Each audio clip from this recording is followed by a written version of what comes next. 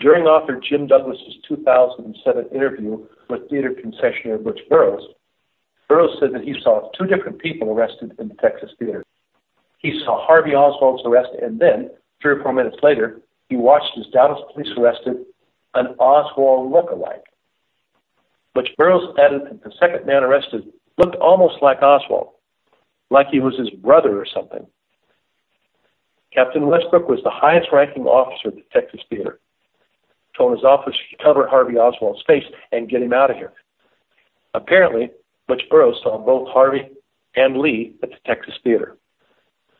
Following the assassination, Captain Westbrook relocated to South Vietnam, where he worked as an advisor to the Saigon Police Department, courtesy of the CIA. Wow. Relocated to South Vietnam. And who's in charge of the Saigon military mission? Ed Lansdale. You have done monumental work, research work. You say there's a Harvey and a Lee. The records that you bring up are there. They can't be the same person. I didn't start off with Harvey and Lee. I started off looking at documents and soon realizing there was a lot of discrepancies in the height and the weight of this person, the eye color, and then I started noticing that there were documents placing him in two different locations at the same time. My research is really very simple. All I do is collect documents. I've spent months at the National Archives. If you put all the documents in chronological order, then the story is right in front of you. It's like piecing together a puzzle. The tippet showing one document after another document after another document after testimony and so on. You've got Harvey Oswald. He's been to Russia. He supports communism. That, of course, was a ruse to get him into Russia in the first place. But anyway, he's got this persona established as a supporter of communism, married to a Russian wife, pro-Castro, and all this. He's being set up for the assassination of President Kennedy. Now, he's not the one who goes to the Sportstrom Rifle Range or to the... That's Lee Oswald. Lee Oswald was used to set up Harvey as the patsy for shooting President Kennedy. Some 12 hours before the assassination, Mary Lawrence was working at the B&B restaurant, 2 doors from Jack Ruby's Vegas club in downtown Dallas. She was the head waitress that had known Jack Ruby for the past 8 years. She and the night cashier saw Jack Ruby and a young man identical to Lee Harvey Oswald in the restaurant shortly before midnight on November 22nd. Now, that's Lee Oswald. And he was with Jack Ruby many, many times, seen by many, many people in Dallas, Texas, in the summer of 1963. This is important because in the summer of 1963, Harvey and Marina were in New Orleans. Minutes before midnight, November 22nd, when Jack Ruby was seen sitting at a table with a young man identical to Lee Oswald, Harvey Oswald was sleeping with his wife at Ruth Payne's house 15 miles away in Irving, Texas. Following the assassination, Mary Lawrence reported Oswald being in her restaurant to the Dallas police and received a phone call on December the 3rd from an unknown male. This unknown male told Mary, if you don't want to die, you better get out of town. And subsequently questioned by the Dallas police, Mary Lawrence stated that the man with Ruby was, quote, positively Lee Harvey Oswald. Neither Mary Lawrence nor her friend were interviewed with the Warren Commission. Adding credibility to Mary Lawrence's report is the fact that very few people in America knew in 1963 what we know today, that Jack Ruby and Lee Oswald were seen together by many witnesses in different locations prior to the assassination in the summer of 1963. And many of these people gave statements with Oswald and Ruby together to both the Dallas police and to the FBI. Of course, that police are working on the assumption that there indeed is a connection between Jack Ruby and Lee Oswald, and that in some manner of speaking, Oswald's murder was to shut him up. Do you know Lee Oswald? Have you ever seen him? I saw him in the audience last week. Lee Oswald in the audience at the club, at the Carousel Club, which is owned by Jack Ruby? The Warren Commission's version of Oswald's actions on November 22nd, 1963 is familiar to many researchers. What follows are the actual activities and whereabouts of Lee Oswald and Harvey Oswald on November 22nd. Russian-speaking Harvey Oswald didn't drive, and he didn't have a driver's license. Around 7:15, he walked the short distance from Ruth Payne's to Wesley Fraser's house in Irving, Texas, and rode with Fraser to the Texas Book Depository in Dallas, where he was employed. While Harvey was riding in Fraser's car, American-born Lee Oswald, wearing a white T-shirt, was seen in Oak Cliff, a suburb of Dallas. J.W. Dub Stark was the owner of the Top 10 record store located at 338 West Jefferson, across the street and a block and a half west of the Texas Theater. On December 3rd, FBI agent Carl Walters wrote a memo to the FBI's special agent in charge in Dallas. The memo stated, quote, "On December 3rd, 1963, Mr. John D. Whitten telephonically advised that he heard Lee Harvey Oswald was in the Top 10 record shop on Jefferson on the morning of 11/22/63. Oswald bought a ticket of some kind and left. Then sometime later, Oswald returned to the record shop and wanted to buy another ticket." Close quotes. News reporter Earl Goltz confirmed this story in an interview with Dub Stark. The story was confirmed by Top 10 record store employee Louis Cortinas, also in an interview conducted by Earl Goltz. Around 8:30 a.m., while Harvey was working at the Texas Book Depository, Lee Oswald entered the Jiffy store at 310 South Industrial, a few blocks from the book depository. He took 2 bottles of beer to the counter. Fred Moore, the store clerk, asked Oswald for identification. Special Agent David Berry interviewed Moore on December 2nd. Berry wrote, "Identification of this individual arose when he asked the young man for identification as proof of age for purchasing the 2 bottles of beer. Moore said he figured the man was over 21, but the store frequently requires proof by reason of past difficulties with local authorities for serving beer to minors. This customer said, 'Sure, I got ID,' and he pulled out a Texas driver's license from his billfold. Moore said that he noted the name appeared as Lee Oswald or possibly H. Lee Oswald. As Moore recalled, the birthday on the driver's license was 1939, and he thought it to have been the 10th month. Minutes before the assassination, 7 eyewitnesses saw 2 men on the 6th floor of the Texas Book Depository. One of the men was wearing a white or light-colored shirt, and the other a dark jacket or dark clothing. Most of these witnesses said the man wearing the white shirt looked like Lee Oswald. Several witnesses saw one of the men wearing a light-colored shirt, holding a rifle with a scope. Across the street on the 5th and 6th floors of the county jail, as many as 40 inmates saw 2 men on the 6th floor fooling around with a scope on a rifle about 6 minutes before the assassination. Attorney Stanley Kaufman represented one of the inmates, Willie Mitchell, and advised the Warren Commission that numerous inmates witnessed the assassination and saw 2 men on the 6th floor. Kaufman always wondered why the Warren Commission never interviewed any of these witnesses. Mrs. Robert Reed was standing a few feet in front of the steps to the Texas School Book Depository when the shooting occurred. She then briefly spoke with the building superintendent, Roy Truly, and Texas Book Depository official O.V. Campbell before returning to her office on the 2nd floor. As she entered the front door of her office, Mrs. Reed saw a man wearing a white T-shirt enter the office from the rear door. She recognized the young man as Lee Harvey Oswald and said he was carrying a Coke in his right hand. Oswald mumbled something to Mrs. Reed as he walked towards the front door of the office and then down the front stairs and out of the building.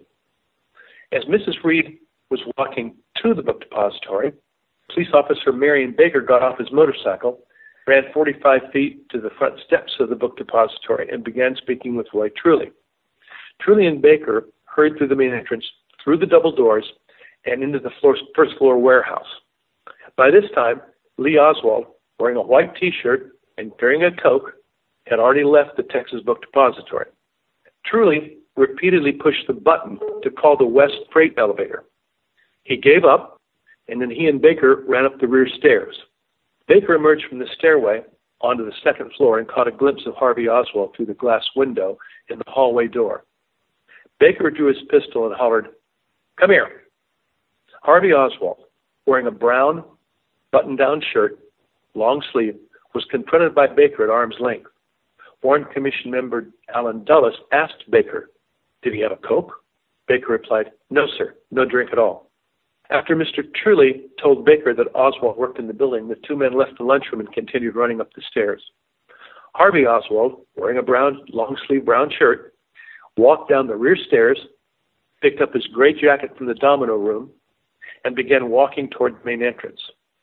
As he was preparing to leave the building, he was confronted by Pierce Allman and Terrence Ford, employees of WFAA-TV, who asked for the location of a telephone.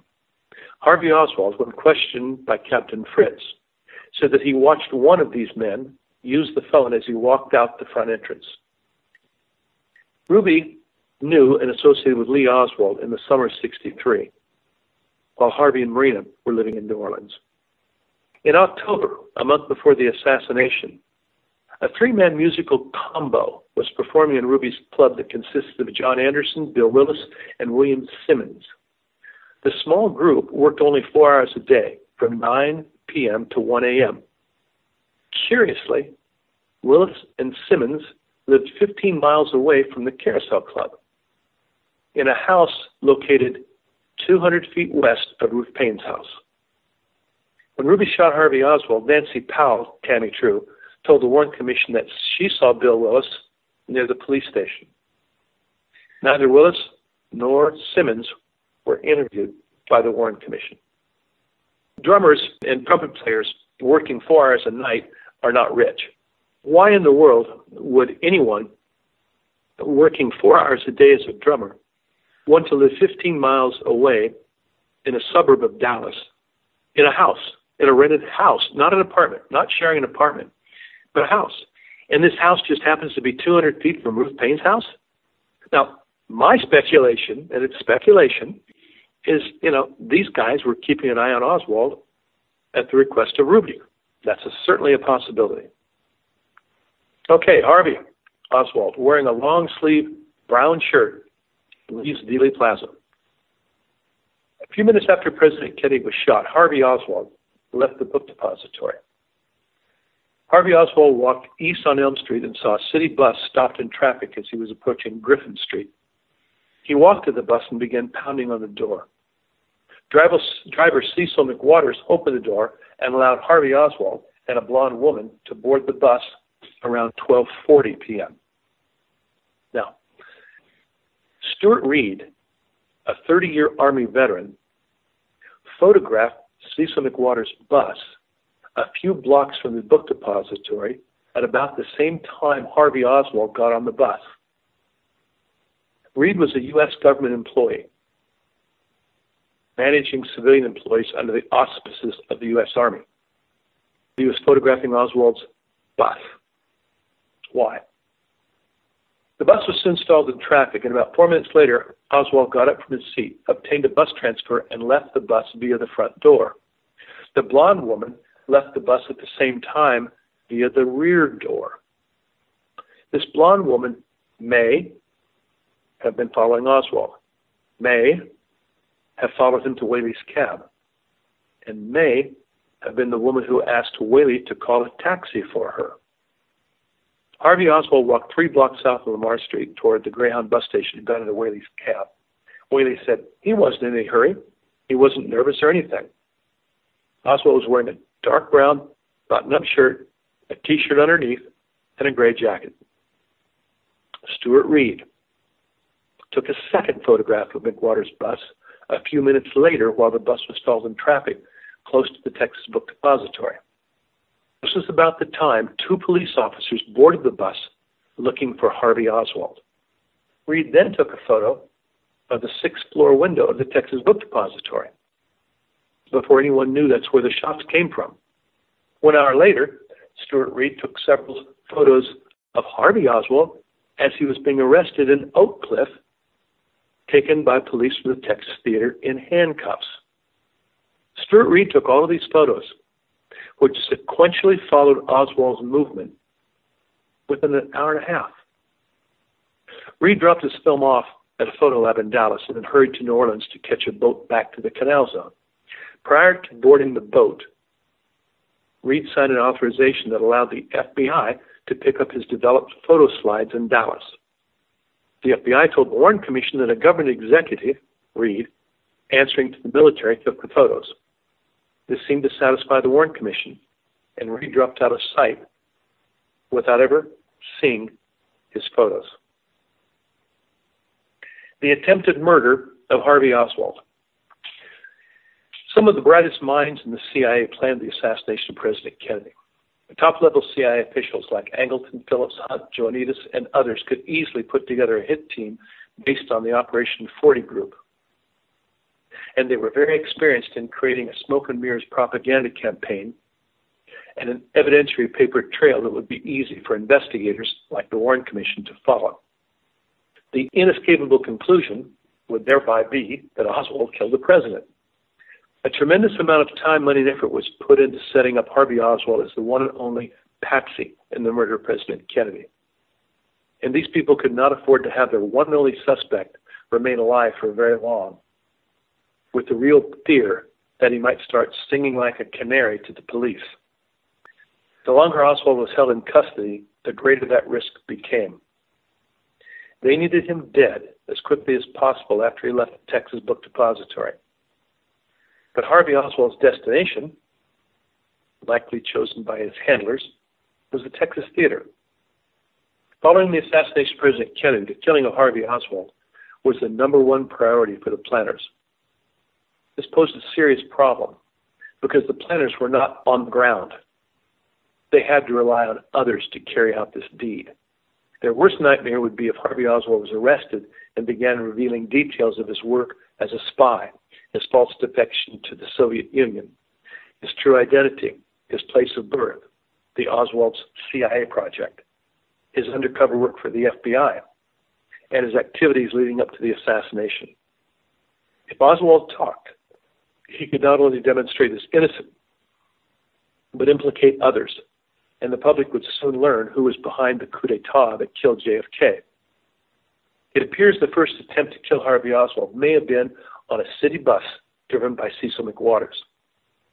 Bus passenger Roy Milton Jones told the FBI that shortly after Oswald got off the bus, Harvey Oswald, two police officers boarded the bus and searched passengers for weapons. This was before anybody knew that Harvey Oswald had left the book depository. Why did two police search that particular bus? Because they knew Harvey Oswald was supposed to be on that bus. Who were these police officers? That's next. Stuart Reed again. If Oswald had been killed on the bus, can you imagine the value, the importance of Stuart Reed's photographs? He's got a photograph of Oswald at the time he gets on the bus.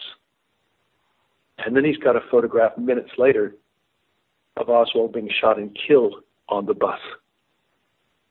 If Oswald would have remained on that bus, rather than gotten off the bus and caught a taxi, the chances are he would be dead, killed by those two police officers seen by Roy Milton Jones. Dallas Police Captain W.R. Westbrook. Captain W.R. Westbrook was in charge of personnel at the Dallas Police Headquarters. He had his own office, worked at a desk, and dressed in plain clothes. Westbrook's work on a day-to-day basis was more like a civilian than a police officer. Westbrook told the Warren Commission, quote, "At the present time, I am personnel officer. We conduct all background investigations of applicants, both civilian and police. We investigate all personnel complaints, not all of them, but the major ones," end quote. Around 12:31, one of those Dallas police dispatchers, Mrs. Kinney, came into Westbrook's office and told him shots had been fired at President Kennedy. Westbrook sent officers from his office, Sergeant Stringer and Carver, Joe Fields and McGee, to the Texas Book Depository building. But why did Westbrook send his officers directly to the Texas Book Depository building when all of the early police dispatches reported gunshots from the Grassy Knoll area? Westbrook told the Warren Commission that he walked down the hall spreading the word and telling other people they needed to drive men down there to the book depository, and almost immediately everyone left. Westbrook said that he, quote, sat around a while and then began walking in civilian clothes 1 mile to the book depository, a 22-minute walk. Westbrook told the Warren Commission there wasn't a police car available to him. Yet Captain Westbrook could easily have asked the dispatcher to call a patrol car. He's a captain. Westbrook said that while walking to the Texas Book Depository, he stopped along the way to listen to transistor radio reports. Westbrook told the Warren Commission, after we, now, we is plural, not singular, after we reached the building, I contacted my sergeant, Sergeant Stringer, and he was standing in front, so I went in the building to help start the search. Start the search? This is near, 25 minutes after the assassination. The search is already well underway. He said, I was on the first floor, and I'd walked down the aisle, opened a door to the outside loading dock, and when I came out on the dock, one of the men hollered and said there'd been an officer killed in Oak Cliff. Now, that's what Westbrook told the Warren Commission. Here's what I think, and the speculation. Westbrook's Warren Commission testimony aside, his whereabouts from the time he was seen at the police station around 12:33, to his arrival at the Texas Book Depository, 1:15, 1:10, are unknown. His story of walking to the book depository after the President of the United States was shot is nearly impossible to believe. There's no proof whatsoever that Westbrook was ever in the Texas Book Depository. Not one police report, not one witness, nothing. But Westbrook's story about walking to the book depository, which takes 25 minutes, that story gave Westbrook an alibi to account for 40 to 50 minutes of his time. This is very important. Westbrook would like us to believe that he walked 22 minutes to the scene of President Kennedy's murder, but then hurriedly drove to the scene of Officer Tippett's murder. Now we've got one police captain who's missing for some 40 minutes. There's a second police officer, Reserve Officer Sergeant Kenneth Croy. Kenneth Croy was a 10-year-old reserve police officer, separated from his wife and living with his parents. Croy told the Warren Commission that when President Kennedy was shot, he was sitting in his car at the City Hall, same location as Westbrook. Croy said that while driving his car home, he was hemmed in from both sides by traffic on Main and Griffin for about 20 minutes. He drove past the courthouse on Elm and asked police officers, he can't remember their names, if he could be of any assistance. Croy said that after the officer said no, that he proceeded to drive home. Croy would have us believe that he was told by these officers that his police services were not needed, when many off-duty police officers were called at home and told to report for duty. And Croy testified that while at the courthouse, his estranged wife, quote, pulled up beside me, driving her car. And then the couple decided to go to lunch at Austin's barbecue. But first, Croy said that he needed to change clothes at his parents' house. On the day of the assassination of President Kennedy, one of the most infamous days in American history, Sergeant Croy would like us to believe that his priorities were to drive to his parents' house, change clothes, and have lunch with his estranged wife. That's Croy's testimony. My speculation, Croy's Warren Commission testimony aside, his whereabouts from 12:30 to 1:10 are unknown, just like Westbrook. His story of sitting in his car when the president was shot and getting hemmed in by traffic for 20 minutes gave an alibi to account for nearly 3/4 of an hour of his time. Following is my speculation. I don't believe Westbrook walked to the Texas Book Depository. I don't believe he was in the Texas Book Depository. I don't believe that Croy spoke to police officers in front of the courthouse, had lunch with his wife, and then went home. I believe that Westbrook, accompanied by Croy, drove his unmarked dark blue police car to Viva Plaza. Westbrook and Croy boarded McWater's bus looking for Harvey Oswald, which was not reported to the Warren Commission, nor investigated by the FBI or the Dallas police. Captain Westbrook may have been carrying a drop gun that could have been planted on Oswald if and when Oswald was shot and killed on the bus. If Harvey Oswald had been killed on the bus, Stuart Reed's photos of McWater's bus would have become very famous. But after failing to locate Harvey on the bus, I believe that Westbrook and Croy drove a police car to Oak Cliff in an attempt to locate Harvey around 12:55. Question, were Westbrook and Croy the two police officers seen by Earlene Roberts driving past 1026 North Beckley about 1 o'clock? There's a lot there. I think this is just the tip of the iceberg of these two guys. Croy and Westbrook. Len, it's not only the tip of the iceberg. If there's one thing that researchers should do, it's read Croy's testimony in the Warren Commission. After reading Croy's testimony to the Warren Commission, it's very obvious now this is my opinion, this is my speculation, they questioned him time and time again about what he was doing in the basement of the police department when Oswald was shot and killed. He was standing next to Jack Ruby. That was his testimony. Isn't that interesting? My speculation is it was Croy who let Ruby into the basement to kill Oswald. If Harvey Oswald was not shot and killed on McWater's bus, then the apparent backup plan was to murder Dallas police officer J.D. Tippit near Oswald's home in Oak Cliff, blame the murder on him, and expect that the police would shoot the cop killer on sight. Harvey Oswald's arrival at the Texas Theater was no accident. He was there because he was following orders. He was told to go to the Texas Theater. Harvey Oswald's moving from seat to seat within the darkened theater, as remembered by theater patron Jack Davis, indicates that he was looking for someone. After Harvey Oswald was arrested, the halves of 2 $1 bills were among the items taken from him. Half a dollar bill was a spy technique that allowed one agent to verify the identity of an unknown agent who produced the other half of the dollar bill. The murder of Dallas police officer Tippit appears to have been prearranged and involved Lee Oswald and at least 2 Dallas police officers who witnessed the shooting. After Lee Oswald shot and killed Tippit at 10th and Patton, he likely met up with one of these police officers, Captain Westbrook. And Lee Oswald gave Westbrook his wallet, his white Eisenhower-type jacket, and the .38 pistol that he used to kill Tippit. Lee Oswald then hurried to the Texas Theater, purchased a ticket, and ran upstairs to the balcony. Captain Westbrook told the Warren Commission that he heard about the Tippit shooting while he was at the book depository.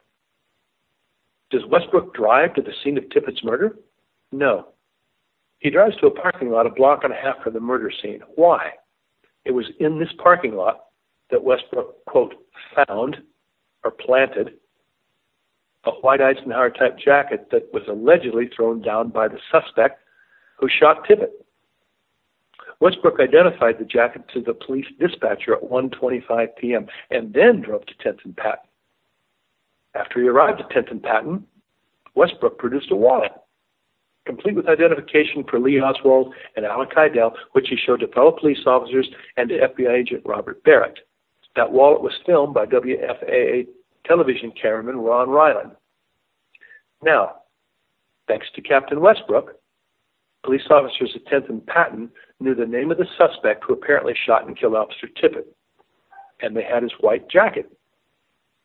The wallet, last seen in the hands of Captain Westbrook, soon disappeared and was never seen again.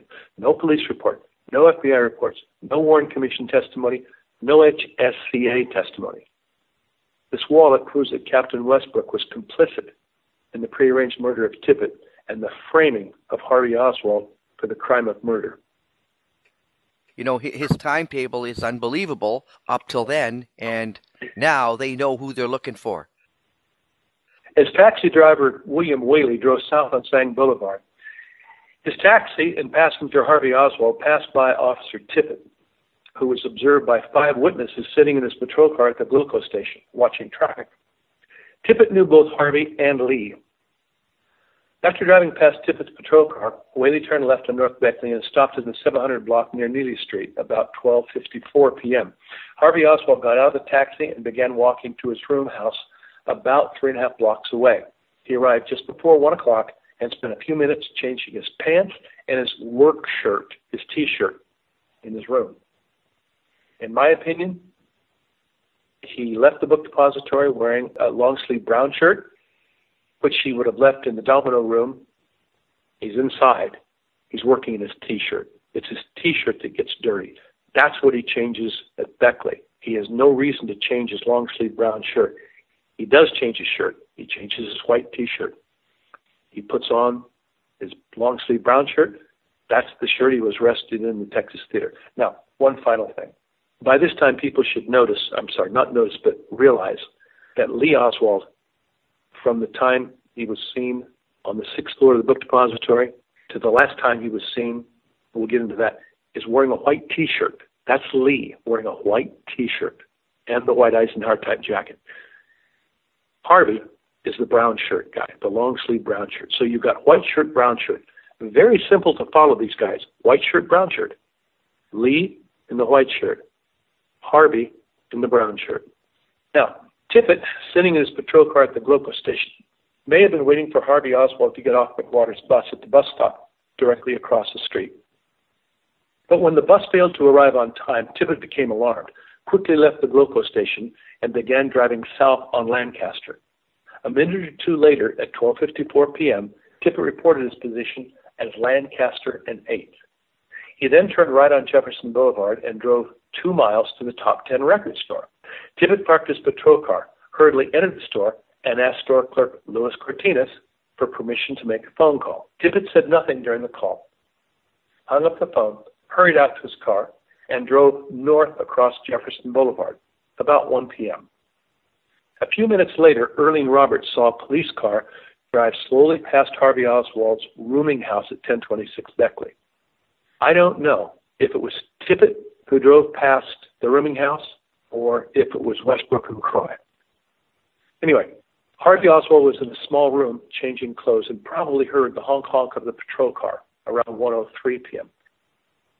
Now, out of the thousands of houses in Oak Cliff, why would a police car drive slowly past Oswald's rooming house less than a half an hour after President Kennedy was shot and honk the horn only minutes after Harvey Oswald arrived? It's because the driver of the police car knew where to find Oswald. And that police officer was not going to arrest Oswald. Harvey Oswald left the rooming house wearing the dark brown long-sleeve shirt and white T-shirt and was last seen by his landlady standing at the corner of Beckley and Zion around 1:04 p.m. He probably got into one of the police cars and 2 or 3 minutes later arrived in the alley behind the Texas Theater at 231 West Jefferson. That's only 1.2 miles away, a couple of minute drive. Harvey Oswald then walked, and this is important, sight unseen, from the alley behind the theater through a narrow passageway adjacent to the theater. He emerged on Jefferson Boulevard maybe 100 feet from the cashier. Nobody saw him. Purchased a ticket from Julia Postal and walked into the theater around 1:07 or 1:08. Concession attendant Butch Burroughs said that Oswald arrived between 1 and 1:07. Officer Tippett was shot around 1:08 or 1:09. A few minutes after Harvey Oswald arrived at the theater, Butch Burroughs sold him popcorn. There weren't that many people in the theater in the afternoon of November 22nd. If Oswald had snuck into the theater, it's pretty likely that Butch Burroughs would have known that he didn't buy a ticket. The fact that Burroughs sold him popcorn didn't raise an issue is a pretty good indication that Harvey Oswald, wearing the brown shirt, did buy a ticket. Now we're going to talk about Lee Oswald, seen by Mrs. Reed carrying a Coke and wearing a white T-shirt. Lee Oswald walked west on the Elm Street extension in front of the Texas Book Depository and waited. At 12:40 p.m., a light-colored Nash Rambler station wagon with a chrome luggage rack pulled over to the curb and stopped. Deputy Sheriff Roger Craig heard a shrill whistle, which attracted his attention, and watched as a young man wearing a white T-shirt walked over to the car and got in. Craig identified the man as Lee Harvey Oswald. Marvin Robinson was driving his Cadillac directly behind the Nash Rambler when the Rambler suddenly stopped. Robinson saw a white male hurry over to the car and get in. Robinson's employee, Roy Cooper, was following him in a different vehicle and also saw the same man hurry and get into the car. Both men told the FBI that the man who got into the Nash Rambler closely resembled Lee Harvey Oswald, but neither man was interviewed by the Warren Commission. Helen Forrest saw the man run towards the Nash Rambler and get in. She said, quote, "If it wasn't Oswald, it was his identical twin." Helen Forrest was never interviewed by the Warren Commission, nor was her statement published in the Warren volumes. The Nash Rambler was last seen driving under the triple overpass of Lee Oswald, who was wearing a white T-shirt. Before meeting up with Officer Tippett near 10th and Patton, Lee Oswald acquired a pistol and a light-colored medium-sized jacket that he wore over his white T-shirt. About 1:03, Lee Oswald was seen by several witnesses in the Oak Cliff suburb of Dallas, walking west near the corner of 10th Street and Marsalis, more than a mile south of Harvey Oswald's rooming house. Lee Oswald was only 3 blocks north of Jack Ruby's apartment, where he had been seen the night before by Helen McIntosh, a guest of Ruby's next-door neighbor. Now, that's important. I talked to Helen McIntosh, and the evening of November 21st, a man knocks on the door. Helen's staying with her friend, and this small room, apartment if you want to call it, is next door to Jack Ruby's. This man knocks on the door. Helen McIntosh answers the door, and he asks for Jack. And Helen looks at him and says, just a minute. He turns around and asks her friend, do you know Jack? He lives next door. Okay, so Helen told the young man he lived next door. Well, Helen said that man was identical to Lee Harvey Oswald. Well, once again, Lee Oswald and Jack Ruby together, just like they were in the Lucas B&B restaurant 3 hours later, together when Harvey Oswald and his wife are over in Irving, Texas at Ruth Payne's house that evening. 4 blocks away from Ruby's apartment and only 1 block east of 10th and Patton, 1 block, was a small single-story house at 511 East 10th that was owned by attorney Dick Loomis Sr. and his wife. Mrs. Loomis was a housewife and president of the Oak Cliff Fine Arts Club. She told FBI agents Griffin and Carter that a young couple who were identical to Lee Harvey and Marina Oswald lived next door in an apartment complex at 507 East 10th, about 1 week before the assassination. Mrs. Loomis saw Marina and her infant child in front of her home and recalled that Marina had jet black hair. She said Marina wore very plain clothing. On one occasion, wore a light blouse and a plaid skirt, and on another occasion, a dark blouse and the same plaid skirt. Now, we need to keep in mind that Marina had 2 children at that time. She just gave birth to Rachel. June, of course, was, 2 years old at the time, born in Russia. All right. Mrs. Loomis once saw a heavy-set man visit the apartment next door and thought it may have been Ruby.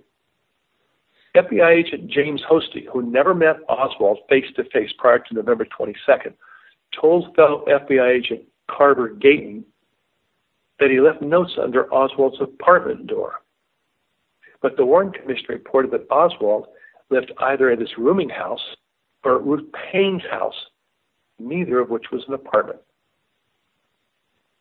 Hosty could not have left notes at Oswald's rooming house or at Ruth Payne's, but he could have left notes under the door at several of Lee Oswald's previous apartments, including 507 East 10th, 1106 Diceman Avenue, or an apartment located in Oak Cliff that Ruby rented for Oswald.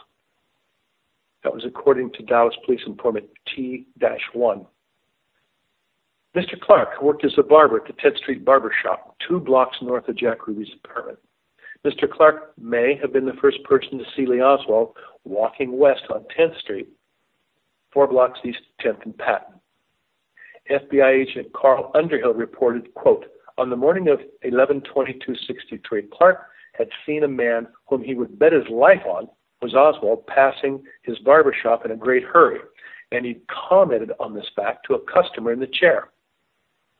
Lee Oswald walked past Town and Country Cafe, crossed Marsalis Avenue, and continued walking west on 10th.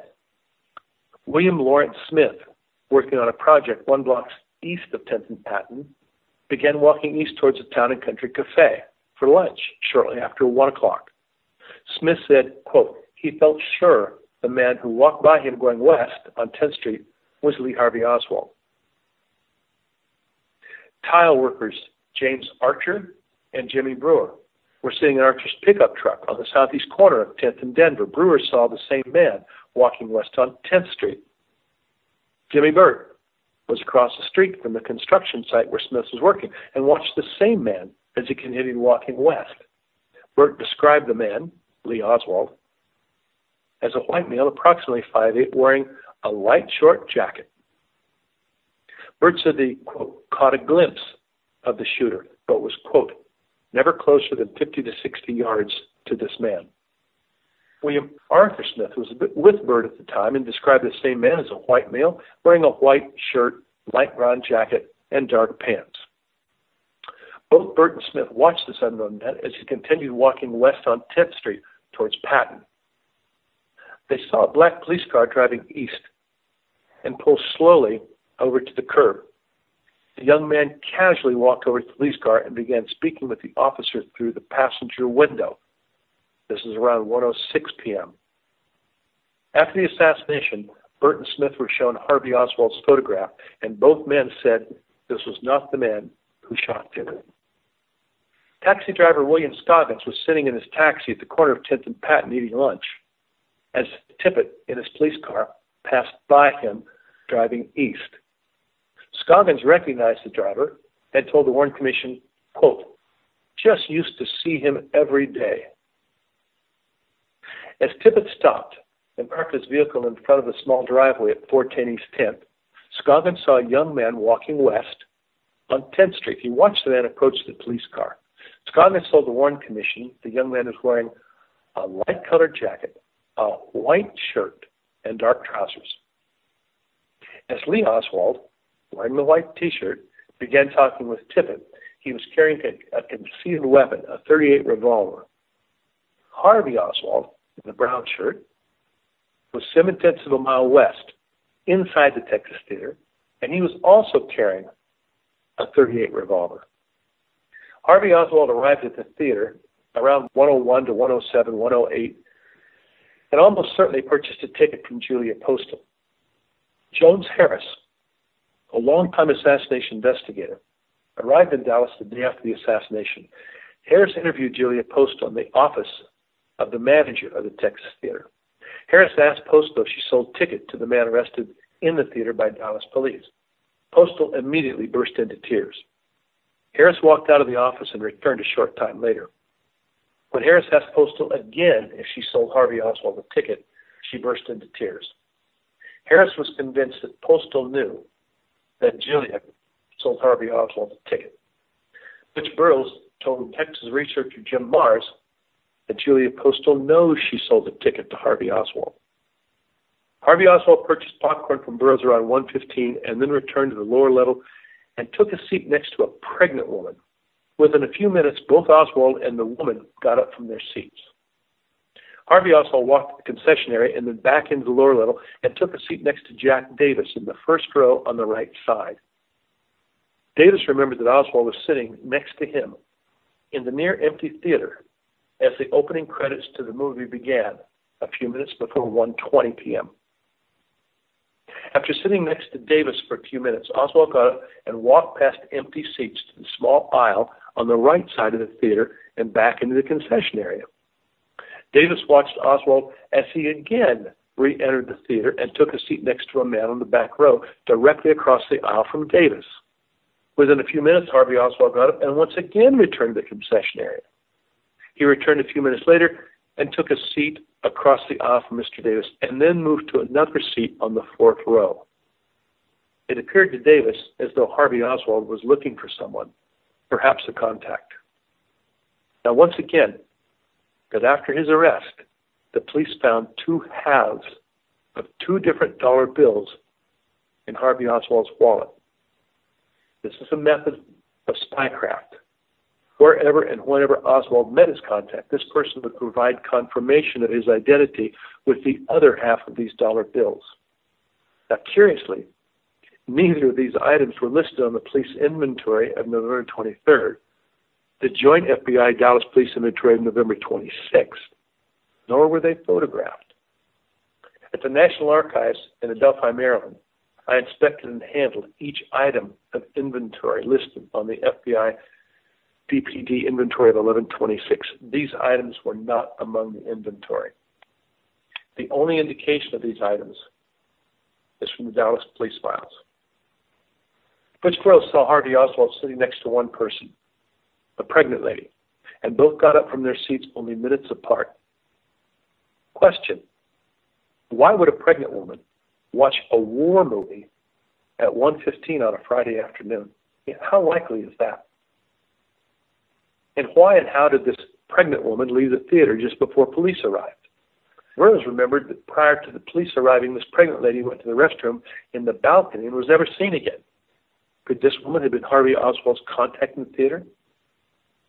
Perhaps. Lee Oswald and Officer Tippett had a friendly conversation. No question about that. Officer Tippett lived with his wife and family at 238 Glencairn, 7 miles south of 10th and Patton, and he patrolled Area 78 in South Oak Cliff. On November 22nd, Tippett was in the area of Central Oak Cliff in Patrol District 91, assigned to Officer William Menzel. He was several miles from his assigned district. Now, what I'm going to tell you now is very curious and extremely suspicious. Several of the people who witnessed the shooting of Officer Tippett near 10th and Patton either knew him or were familiar with him, even though Tippett was many miles from his assigned patrol area. Witness Jimmy Burke recognized Tippett, quote, as an officer who frequented the neighborhood. Burke said, quote, this particular officer was known by the name of Friendly to the residents of the area. Witness William Scoggins, the taxi driver, said, quote, I wasn't paying too much attention to the man, you see. Just used to see him every day. Witness Keela Clemens told researcher Mark Lane she saw Tippett all the time. Why was Tippett known to residents living near 10th and Patton when his assigned district was 7 miles away? Tippett's familiarity to local residents could be understood by the Warren Commission testimony of Virginia Davis, who lived in the house next door to where Tippett was shot and killed. Virginia Davis was asked by Commission Attorney David Bellin, where was the police car parked? Davis answered, and this is very important, it was parked between the hedge that marks the apartment house where he lives in and the house next door. I'm going to repeat that, and I'm going to give you the addresses of these two houses. It was parked between the hedge that marks the apartment where he lived in, that's 410 East 10th, and the house next door, which is the house next door to Virginia Davis, 404 East 10th. According to Virginia Davis's testimony, Officer Tippett was living in the house at 410 East 10th. If Tippett lived in this house, it was actually a duplex, 410, 408 East 10th, or was having an affair with a woman living in this house, Johnny Maxie Thompson, this would explain not only Tippett's familiarity with the local residents, but it could also explain a familiar location where he could meet up with Lee Oswald and fellow co-conspirators. Lee Oswald meeting Tippett at this precise location at this precise time was not an accident. Their meeting was pre-planned. While Harvey Oswald, the brown chick, was sitting in the darkened Texas Theater with a loaded .38 revolver, Tippett was driving west on 10th Street. Witnesses in the 500 block of East 10th saw the shooter walking west towards 10th and Patton. But witness Helen Markham, standing on the corner of 10th and Patton, told the Warren Commission the shooter was walking in the same direction as the police car was driving, east. Lee Oswald could easily have walked past 410 East 10th, where Tippett lived. And when he did not see Tippett's police vehicles, he just may have continued walking west. When he saw Tippett's police car in the distance, maybe he turned around and walked back to the address where Tippett lived. Tippett slowly drove his police car to the curb and stopped directly in front of the narrow driveway at 404 East 10th. Now, this driveway is between the houses at 404 and 4 East 10th, which is next door to Virginia Davis at 400 East 10th. This small driveway is a very small driveway, led from 10th Street straight back to the alley behind the two houses. This is very narrow. Tippett may have intentionally parked his car directly in front of this narrow driveway, because if a vehicle turned onto the driveway from the alley, Tippett would have seen the approaching vehicle immediately. And I believe this is why Tippett parked directly in front of that narrow driveway. Lee Oswald casually approached the police car and began talking with Tippett through the passenger side car window.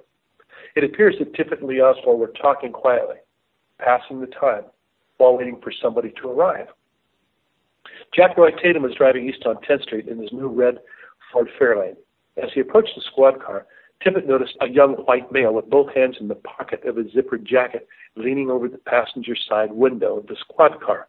Tatum said, quote, "It looked as if Oswald and Tippett were talking to each other. It was almost as if Tippett knew Oswald. Of course they know each other. Lee Oswald was the same man Tippett sat next to at the Dobbs restaurant 2 days early, on Wednesday, November 20th, while Harvey Oswald was working at the book depository." Tatum said he had on a light-colored zipper jacket, dark trousers, and what looked like a T-shirt. Where's the brown shirt? The brown shirt is on Harvey Oswald at the Texas Theater. Within a few minutes of when Oswald and Tippett began talking, a second police vehicle emerged from the alley and began driving slowly on the narrow driveway towards Tippett's car. The second police car was seen by Mrs. Holen, who lived directly across the street from where Tippett's patrol car was parked. As the second police car stopped between the two houses, 404 and 410 East 10th, Lee Oswald stood up and slowly backed away from Tippett's patrol car. Officer Tippett got out of his car and began walking around the front of the car towards the second police car, probably expecting to meet the officers inside the police car. Unknown to Tippett, he had only seconds to live. As Tippett walked near the front of his patrol car, Lee Oswald pulled his pistol and fired 3 shots. After Tippett fell to the ground, Lee Oswald walked to the back of Tippett's patrol car. He then stopped, returned to where Tippett was laying, and deliberately shot Tippett in the head. Could Captain Westbrook, who got out of the unmarked police car at the same time, have said something like, "Finish the job," or something similar? That could have caused Lee Oswald to stop, turn around, and retrace the steps, and then shoot Tippett in the head with a 4th shot. Jack Tatum saw the 4th shot and said, quote, "Whoever shot Tippett was determined that he shouldn't live, and he was determined to finish the job." JFK researcher Shirley Martin, she tape recorded an interview with Akita Clemens in August 1964. Mrs. Clemens told Shirley that while sitting on her porch, she saw 2 men standing near the police cruiser moments before Tippett was shot. Mrs. Doris Holen lived on the 2nd floor at 409 East 10th across the street. Mrs. Holen just returned home from her job a few minutes after 1 when she heard several gunshots. From her 2nd floor bedroom window, she had possibly the best view of the murder scene and saw Tippett lying on the street near the left front of his patrol car. Mrs. Holen observed the shooter as he was walking across Davis's lawn towards Patton. Mrs. Holen also noticed a second police car parked in the narrow driveway between the houses at 404 and 410 East 10th. Tippett's car was parked on 10th Street directly in front of the narrow driveway and prevented the second police car from driving onto 10th Street. Now, the second police car drove on a narrow alleyway between Jefferson Boulevard and 10th Street, and then turned onto the small narrow driveway between 404 and 410 East 10th. This police vehicle then stopped on the narrow driveway between the two houses where it could not be seen by most witnesses to the shooting. But Mrs. Holen, from directly across the street, did see the second police vehicle. And both she and Akita Clemens saw 2 men at the scene of the shooting. And one of those men came from the second police vehicle. The location of the second police vehicle, parked between the two houses on a very narrow driveway, was no accident. The precise location of this vehicle and the precise timing of its arrival is the best indication that Tippett's murder was pre-planned and involved both Lee Oswald and the occupants of the second police vehicle. Seconds after the shots were fired, Mrs. Holen saw a man, probably Captain Westbrook, emerge from the second police car and walk towards Tippett's body lying in the street, apparently to see if he was still alive or dead. In 1990, a resident of the neighborhood was interviewed by JFK researcher Professor Bill Pulte on the condition of anonymity. This resident said that he heard that a man walked down the driveway and approached Tippett just after the shooting. In January 1968, Playboy magazine interviewed Jim Garrison. A reader wrote to Playboy and said, quote, I read Playboy's Garrison interview with perhaps more interest than most readers. I was an eyewitness to the shooting of policeman Tippit in Dallas on the afternoon President Kennedy was murdered. I saw two men, neither of them resembling the pictures I later saw of Lee Harvey Oswald, shoot Tippit and are off in different directions. There were at least half a dozen other people who witnessed this. From her second floor bedroom window, Mrs. Holden hurried downstairs to the first floor and outside the house. She watched the man standing beside Tippit as he began to retrace his path up the driveway, while the second police car backed up into the alley. The second police vehicle quickly and quietly left before witnesses began to arrive at the scene. Sam Ginyard, who worked at the Harris Motor Company directly south and across the alley from Virginian Barbara Davis's home, saw the second police car. In 1970, Ginyard told JFK researcher Michael Brownlow that he saw a police car in the alley shortly after Tippit was shot. After the shooting, the second occupant of the police car, Sergeant Kenneth Croy, remained at 10th and Patton and was seen moments later by Virginia Davis.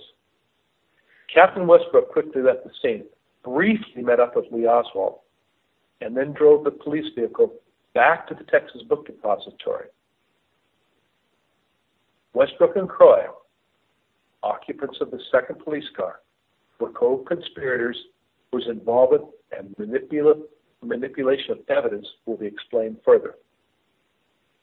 Now, let me say at this point, I don't have any proof that it was Croy and Westbrook in that police car. All we have is Mrs. Holden saying that there was a police car outside.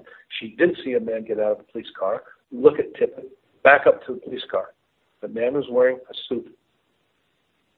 Mrs. Margie Higgins, a neighbor of Mrs. Holden who lived at 417 East 10th, said, quote, "Well, I was watching news on television, and for some reason the announcer turned and looked at the clock and said the time was 6 minutes after 1. At that point, I heard the shots." Mrs. Higgins described the shooter and said he was definitely not the man they showed on television. Mrs. Higgins called the police.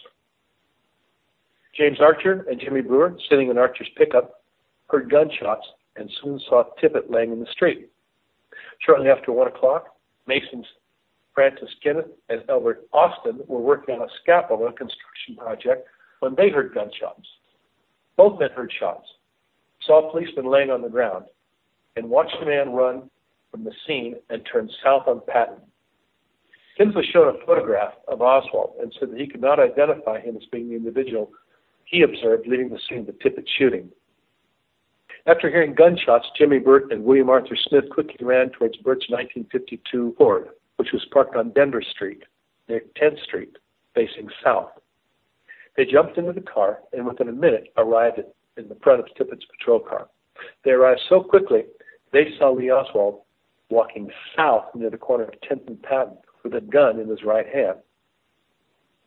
Virginia Davis, at 400 East 10th, heard shots and looked out the screen door of her home. As Lee Oswald was cutting across the front yard of her house, he removed empty shell casings from his gun and tossed them on the ground. Virginia Davis's statement, you can never interpret or understand what they're saying unless you've got a very deep understanding and knowledge of the events around it. For example, and it's one sentence, it's just a couple of words in one sentence. Virginia Davis told the Warren Commission when they asked where Tippit's car was, by the hedge next to the house where he lives. 3 words, where he lives. Those 3 words are enough to change everything. When you put that together with the fact that several witnesses knew him. These people knew him. They saw him get shot and they knew him. How many police officers do you know driving in your neighborhood? There's a reason for that. The reason is Tippit had to have been in the area enough for people to have gotten used to him, knew him as officer friendly or whatever. So those 3 words, the house he lived in, is a pretty good indication that Tippit was around that area a lot. Virginia Davis told the Warren Commission that the policeman was already there after he, the shooter, disappeared around the corner. This was only seconds after the shooting. Virginia said, "We ran out in the front yard and down to see what had happened. The policeman was likely Officer Sergeant Kenneth Croy, who accompanied Westbrook in the second police car seen by Mrs. Holan. Croy was the only police officer at the Tippit murder scene before the ambulance arrived. And Sergeant Croy was the only officer who said he saw Tippit being loaded into the ambulance. If the police officer seen by Virginia Davis was not Croy, then who was it?" Now, Lee Oswald, Lee's 10th and Patton. Domingo Benavides, who was sitting in his truck on the opposite side of the street facing Tippit's car, watched Oswald as he left the scene. Benavides remembered, quote, "The back of his head seemed like his hairline sort of went square instead of tapering off. His hair didn't taper off. It kind of went down and squared off." Harvey Oswald's hairline, as we know from numerous pictures and photographs taken at the police station, extended well down his neck and past his collarline. It was not squared off, as described by Benavides. I want to talk a minute about Reserve Officer Sergeant Kenneth Croy. Croy told the Warren Commission that he was driving his car in downtown Dallas when he heard the shooting of the president over his police radio.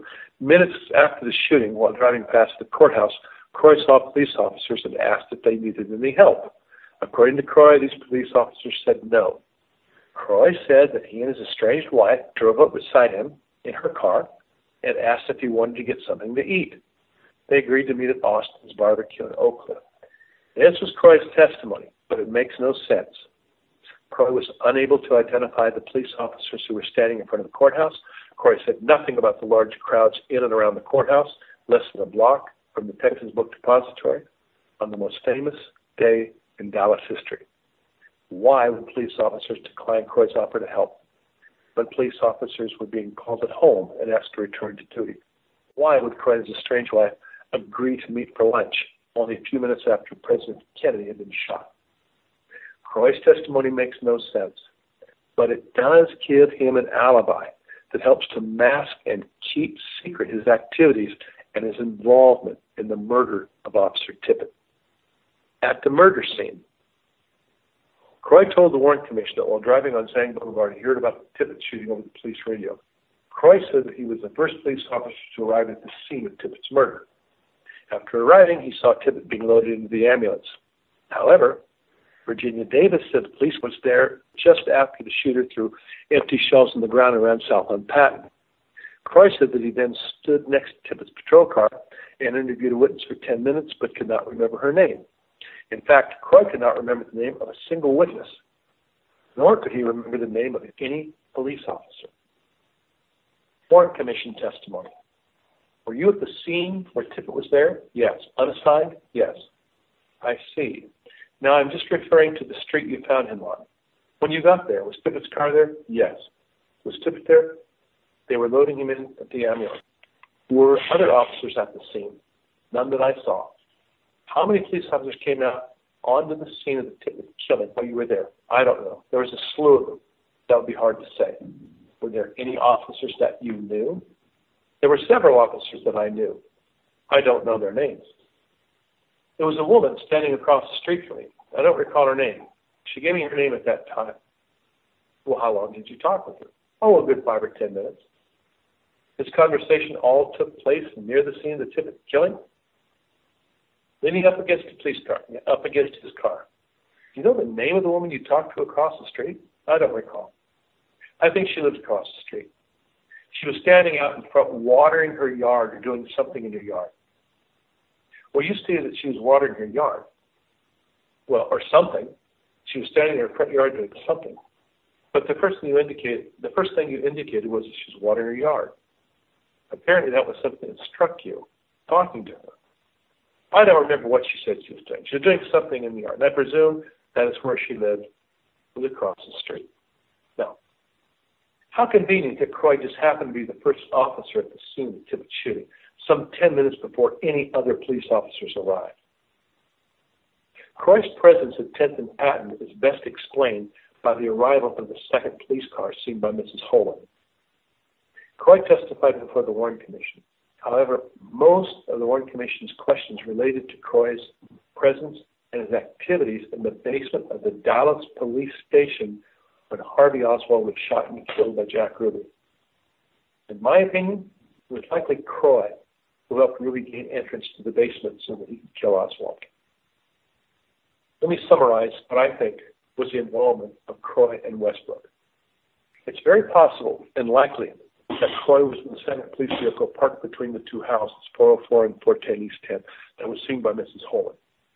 It is very possible and likely that Dallas Police Captain Westbrook, wearing plain clothes, was the man who got out of the police vehicle and walked over to Tippit in order to confirm that Tippit was dead. Captain Westbrook returned to the police vehicle, backed up into the alley, while Reserve Officer Croy remained at the scene. After watching Lee Oswald hurry across their lawn, Virginia Davis, their sister-in-law, left their home and stood beside Tippit, while Sergeant Croy was, quote, already there. As the police vehicle backed up in the narrow alley, it was seen by Sam Ginyard, who worked for Harris Motor Company, across the alley from the Davis' home. Westbrook likely drove the second police vehicle a half a block south Jefferson Boulevard and then turned right and drove towards the Texas Theater, 5 blocks west.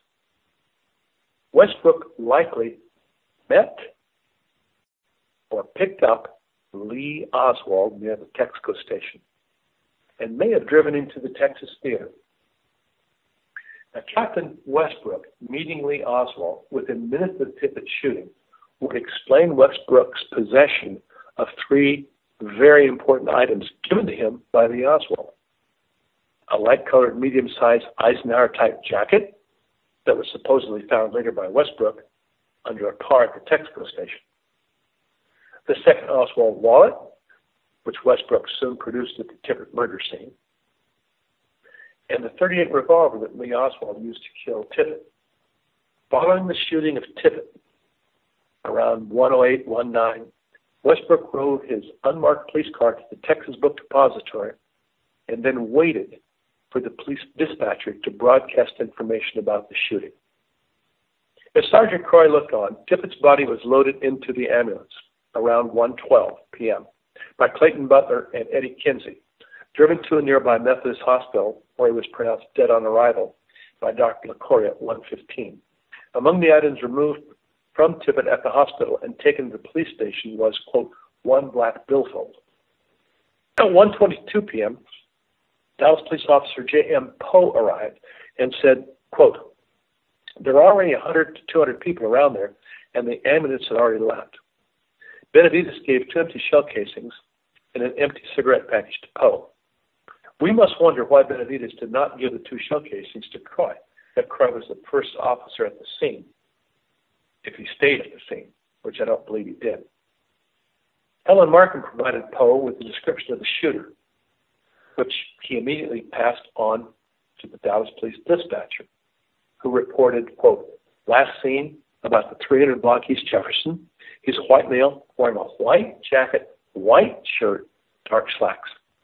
Dallas police officers began to question witnesses as more and more onlookers gathered.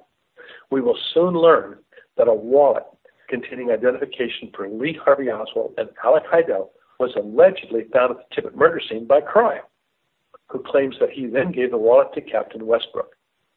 But not one witness, not one ambulance driver, not one neighbor, not one onlooker, and not one trained police officer saw a wallet lying on the ground or in Tippit's car. One of the first witnesses at the scene was Ted Calloway, who said, quote, I'll tell you one thing, there's no billfold at that scene. If there was, there would have been too many people who would have seen it. Now, we can now understand that Croy's testimony about asking police officers if they needed assistance in Dealey Plaza was nonsense. Croy was not driving his car near 10th and Patton when he heard about the Tippit shooting. Croy likely arrived at 10th and Patton with Captain Westbrook in the police car that was seen by Mrs. Holman. He remained at the scene of the crime after Westbrook left in the police car. And Croy was the officer seen by Virginia Davis after she walked from her porch to Tippett's police car and watched him laying on the ground. By claiming he was the first and only officer at the scene, could claim that he found or was given a wallet at the murder scene before witnesses arrived. Croy should have been asked why he didn't give the wallet to any of the 24 regular police officers and detectives who arrived at the scene. There were many police officers there by 1:15, 1:20. Westbrook didn't arrive until 20 minutes later. Croy should have been asked why he held on to the wallet for half an hour before giving the wallet to Westbrook, who didn't arrive until 1:40. In my opinion, Croy never saw the second wallet, nor had the wallet in his possession at any time. Westbrook got the wallet from Oswald after the shooting. After talking with witness Ted Calloway, Patrolman Summers reported that he had, quote, an eyeball witness to the getaway man. The suspect was described as having black wavy hair, wearing an Eisenhower-type jacket of light color, dark trousers, and a white T-shirt. He was, quote, apparently armed with a .32 dark finish automatic pistol, which he had in his right hand. However, if an automatic pistol was used to kill Tippit, 3 of the spent shell casings would have been ejected at the point where Oswald began shooting Tippit and would have landed on 10th Street, near the passenger side of Tippett's car. After Oswald shot Tippit in the head at point-blank range, the last shell casing would have been ejected onto the pavement on 10th Street, which it was not. Barbara and Virginia Davis, however, watched Oswald as he crossed in front of their yard, using his right hand to shake empty shells from the open revolver into his left hand.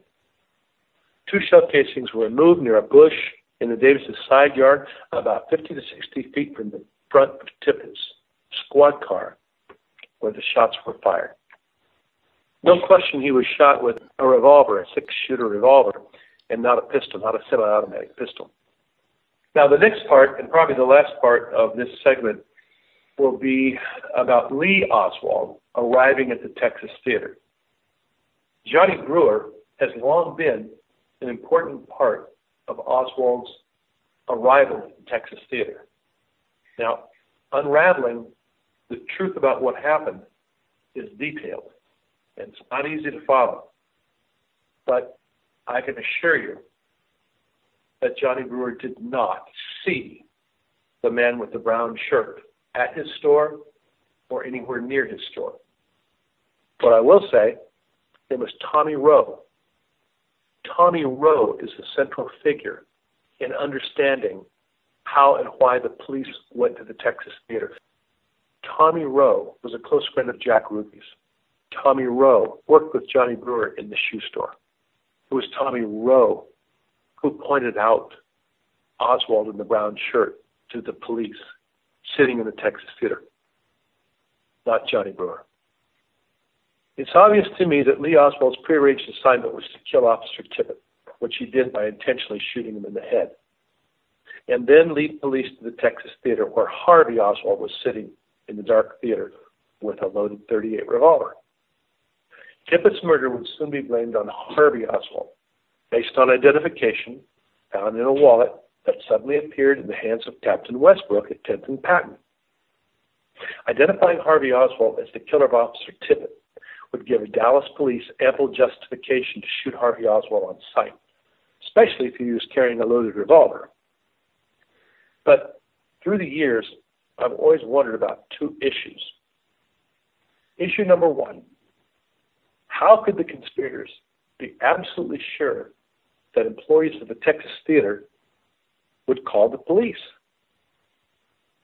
And how could they be sure the police would respond immediately to a young man who simply snuck into a movie theater when their focus of attention was on the assassination of President Kennedy, the shooting of Texas Governor John Conway, and the murder of Officer Tippit? Why would the police care about a person who snuck into a theater without buying a 90-cent ticket? So the conspirators needed to make absolutely sure that the police would be called and that they would go to the Texas Theater. Here's where Johnny Brewer comes in. It was Johnny Brewer who raised such a commotion about a, quote, suspicious man sneaking into the theater that theater cashier Julia Postal finally called the police at 1:44 p.m. But Julia was not the only person who called the police.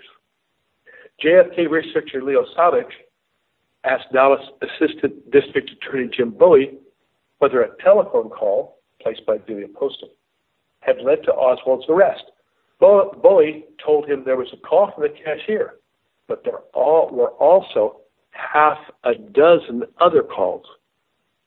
Someone wanted to make sure the police would respond to a suspicious person hiding inside the Texas Theater. Now, the second issue is more important, and it's a timeline. Tippit was shot at 1:06, 1:08 p.m., and it's only an 8 to 9 minute walk to the Texas Theater. Why were the police not called until a half an hour later? What happened during that time? Almost 40 minutes. It's always bothered me. It's been on my mind for 20 years. Now, I was not the first to wonder about these missing minutes. In 1964, Commissioner Attorney Wesley Liebler wrote the following memo, quote, "At first I was surprised to learn that Johnny Calvin and Brewer knew that a patrolman had been shot when Oswald walked past his place of business less than 8 blocks from the point of the Tippit killing, where Oswald apparently left as fast as he could." In other words, Oswald shot Tippit, and 8 blocks later, a minute later, Brewer sees a suspicious guy outside of a shoe store, and he's already heard on the radio that a policeman has been shot. That's impossible. There's no way in the world that a radio station could broadcast the shooting of a policeman in the time it takes for an assailant to run 8 blocks. Anyway, Wesley Lieber said, "Then I was surprised to learn that the police radio did not send out information about the suspect being at the Texas Theater until 1:45, about 30 minutes after the police first learned of the Tippit shooting from Benavides over Tippit's radio." What were Oswald and Brewer doing during this 30 minutes? Oswald was strangely inactive during this period, considering all that he'd done the 45 minutes following the assassination. I believe that after killing Tippit, Lee Oswald met up with Captain Westbrook. Oswald gave Westbrook his jacket, his wallet, and his .38 revolver. Now, it's a speculation. Lee Oswald, when he entered the theater, was now wearing a white T-shirt and dark trousers, not a long, dark brown long-sleeve shirt as reported by Johnny Brewer. Lee Oswald should have arrived at the Texas Theater 8 to 9 minutes after the shooting of Tippit, 1:17, 1:18, 1:20. Less than 10 minutes after Tippit was shot and killed, I believe that Captain Westbrook had possession of Oswald's jacket, his wallet, and the .38 revolver used to kill Tippit. We will soon learn that Westbrook did everything he could to distance himself from the jacket. We will also learn that the wallet produced by Westbrook and shown to officers at 10th and Patton disappeared. Lee Oswald also gave his .38 revolver that he used to murder Tippit to Westbrook. If Johnny Brewer had followed Lee Oswald wearing a white T-shirt and dark trousers from his store to the theater, as he claimed, then Julia Postal would have called the police around 1:20, 1:25. The police would arrive within a few minutes, just as they did after being notified by Julia Postal at 1:44. They arrived quickly. But I don't believe Johnny Brewer's story. I don't believe Brewer saw either Harvey Oswald or Lee Oswald walk past his store on Jefferson Boulevard. I believe that Lee Oswald, wearing a white T-shirt and dark trousers, walked to the theater after killing Tippit and arrived around 1:20. Lee Oswald has just shot and killed a Dallas policeman. He certainly didn't want to attract attention by sneaking into a movie theater. So he bought a 90-cent ticket from Postal, as did Harvey, around 1:07. He walked into the theater and up the stairs into the balcony. These missing 25 minutes that Wesley Lieberman knew about, and I came upon years later, begins at 1:20 p.m. If a Dallas radio station broadcast a description of the suspect at 1:30, their only source of information was police radio broadcasts. The police reported that Tippit's killer was 5'8", white shirt, white jacket, dark socks. But Johnny Brewer told Julia Postal and the Warren Commission the man he saw sneak into the theater was wearing a long-sleeve brown shirt, not a white shirt, not a light-colored jacket as reported by the police. Brewer also said this man was acting suspicious and appeared to be scared outside his store at 1:30. But Brewer's description of Oswald's clothing did not match what the police broadcast said. And Brewer's description of Oswald acting scared did not match police observations of Harvey Oswald after he was arrested. Police officers said Oswald was calm and showed no signs of being scared. This author believes the 25 minutes are the result of Brewer needing to wait to hear about the murder of a policeman on the radio. After hearing a description of the suspect, Brewer could then approach Julia Postel, tell her that a suspicious man had snuck into the theater, and insist that she had called the police. Brewer never explained how he was able to identify the suspect wearing a white T-shirt and white jacket, according to the radio, as the same man who appeared in front of his store wearing a long-sleeved dark brown shirt. And according to the Dallas radio stations, information about the Tippit shooting was first broadcast at 1:51, long after Brewer claimed to have heard it on the radio. At 1:35, Julia Postel was listening to KLIF radio and heard the official announcement that President Kennedy was dead. Julia said Johnny Brewer appeared shortly after she heard the news of Kennedy's death. Brewer asked Julia if she'd sold a ticket to a man who was wearing a brown shirt, and she replied, "What man?" Now, how could Johnny Brewer know about a man wearing a long-sleeved brown shirt, Harvey Oswald, when that man had been sitting in the theater since 1 o'clock, a half an hour earlier? So, Warren Commission attorney asked Brewer, "Well, would you state what happened? You said you saw him walk into the Texas Theater?" Brewer, "He walks into the Texas Theater, and I walk up to the theater, to the box office, asked Miss Postel if she sold a ticket to a man who was wearing a brown shirt, and she said no, she hadn't. She was listening to the radio herself. And I said a man walked in there, and I was going to go inside and ask the usher if he had seen him." I don't believe that Julia Postel saw anybody, precisely because there wasn't anyone. The entire story about a man sneaking into the theater was made up by Brewer. Warren Commission attorney Bellin wondered why Brewer would ask Postel if she sold a man a ticket, when Brewer had just seen the man sneak into the theater without buying a ticket. Bellin, why did you ask Julia Postel whether she had or hadn't? Mr. Brewer, I don't know. Bellin, you just asked her? Just asked her whether she had bought or she had seen him go in. Now, Brewer hurried into the theater and asked Butch Burroughs if he had collected a ticket from a man who he thought had just entered the theater and was acting suspicious. At this point, we know that Harvey Oswald purchased a ticket, entered the theater around 1:07, 1:08, and sat in the lower section. Lee Oswald probably entered the theater around 1:20, purchased a ticket, and took a seat in the balcony. Now, the Warren Commission asked Butch Burroughs what he would do if a person entered the theater without purchasing a ticket. Mr. Ball, if anybody comes into the theater without a ticket, what do you do, run them off? Burroughs, well, I make it a point to stop them, ask them to go out and get a ticket. I just failed to see him when he slipped in. I want to see what you usually do if someone comes in without a ticket. I stop them and have them go out to the box office and get an admission ticket. Now, if a person on the street or anyone sees someone entering a movie theater apparently without buying a ticket, how likely is it that person would take any action at all? It's not like it was a violent crime, an assault, or a victim needed help. It's not your theater. It's not your business. Plus, there might be an exigent circumstance, such as he already bought a ticket but had to do something else. Who knows? So at most, you might tell a theater employee that someone snuck into the theater. But would you take it on yourself to chase this person into the theater? I doubt it. So neither Butch Burroughs nor Julia Postel would have called the police, even if they had seen a man sneak into the theater. It was Johnny Brewer who raised such a commotion that Julia finally called the police at 1:44. Readers must remember that Julia Postel was not the only person that called the police about a suspicious man. JFK researcher Len Osanic asked Dallas District Attorney Jim Bowie whether the phone call by Postel had led to Oswald's arrest. Bowie told Salvage there was a call from the cashier, but there were also half a dozen other calls to the police concerning a suspicious man. A half a dozen calls to the police by a person or persons unknown is a clear indication of a conspiracy.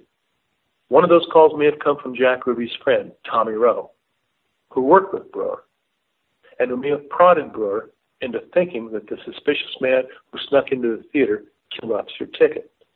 Rowe's prodding of Brewer may account for some of the missing minutes.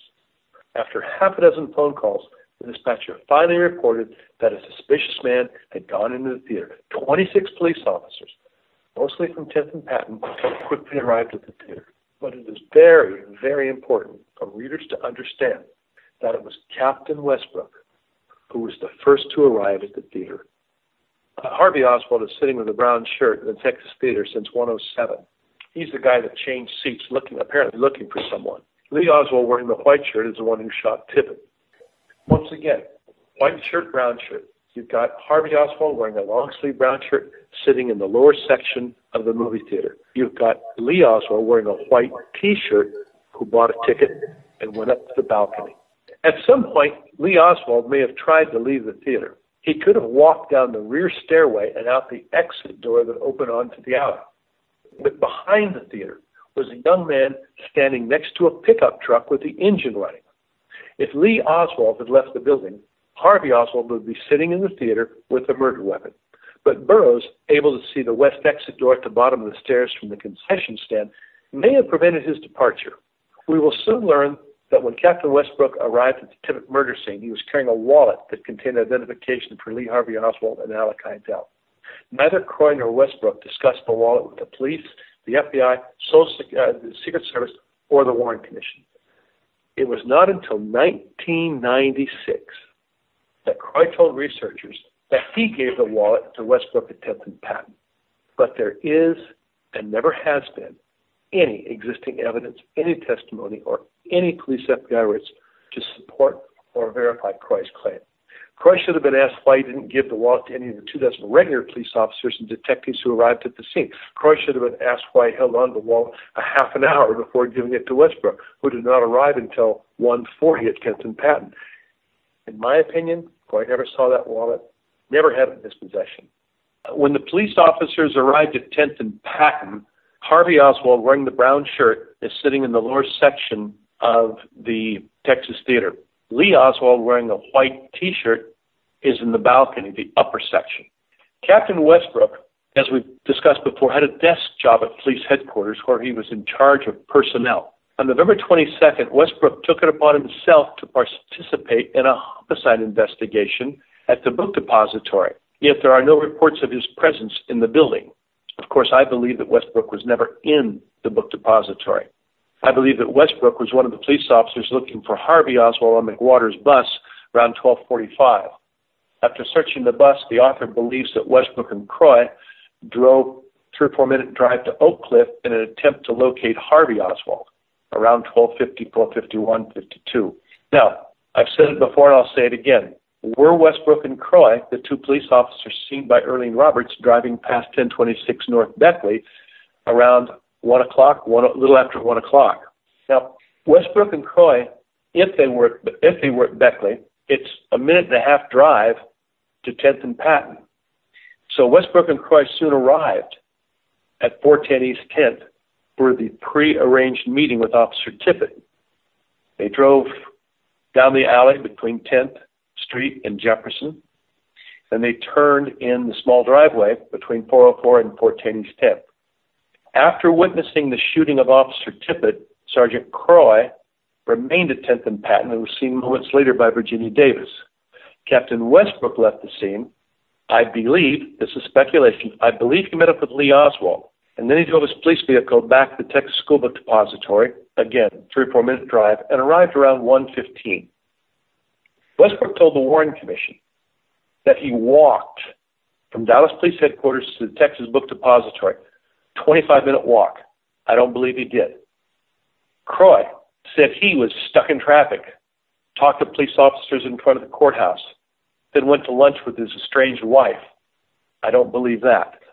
But what their stories do is gives them, both Croy and Westbrook, an alibi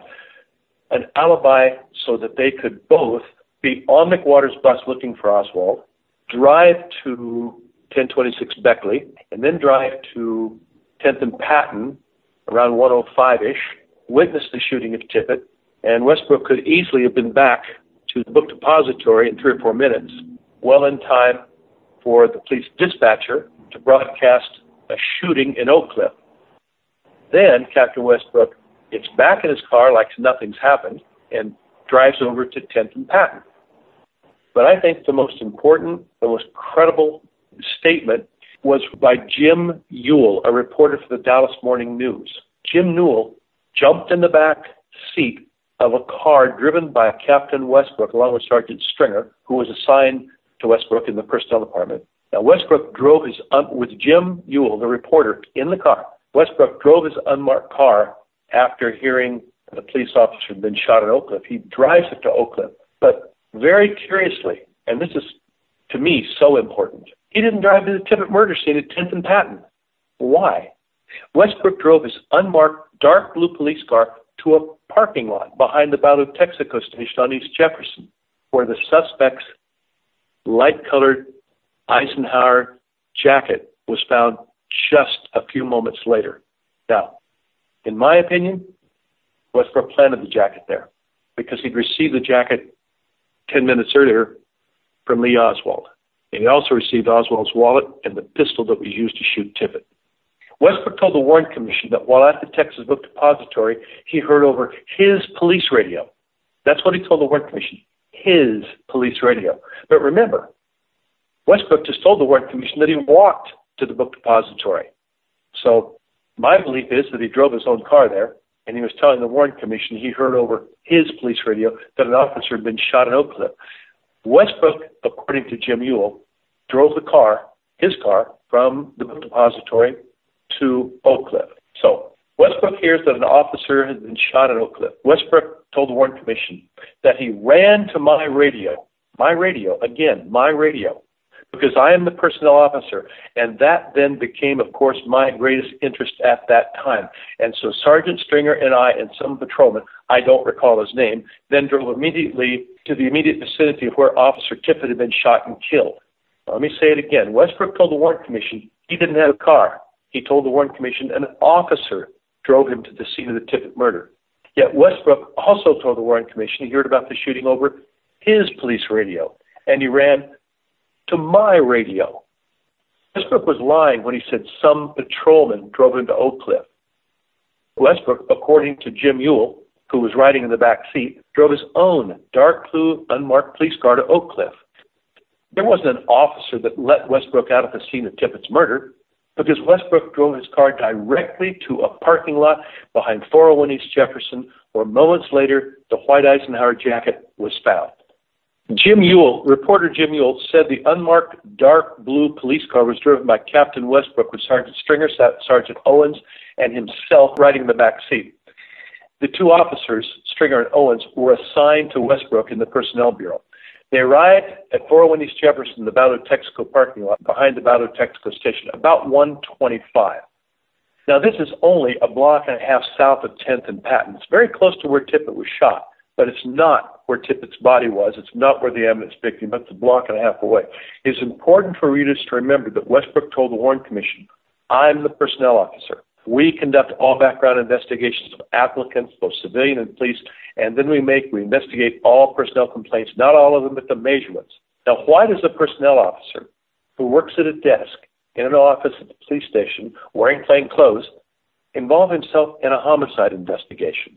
Westbrook told the Warren Commission, I'm the personnel officer, and that then became Tippit's murder. Of course, my greatest interest at the time.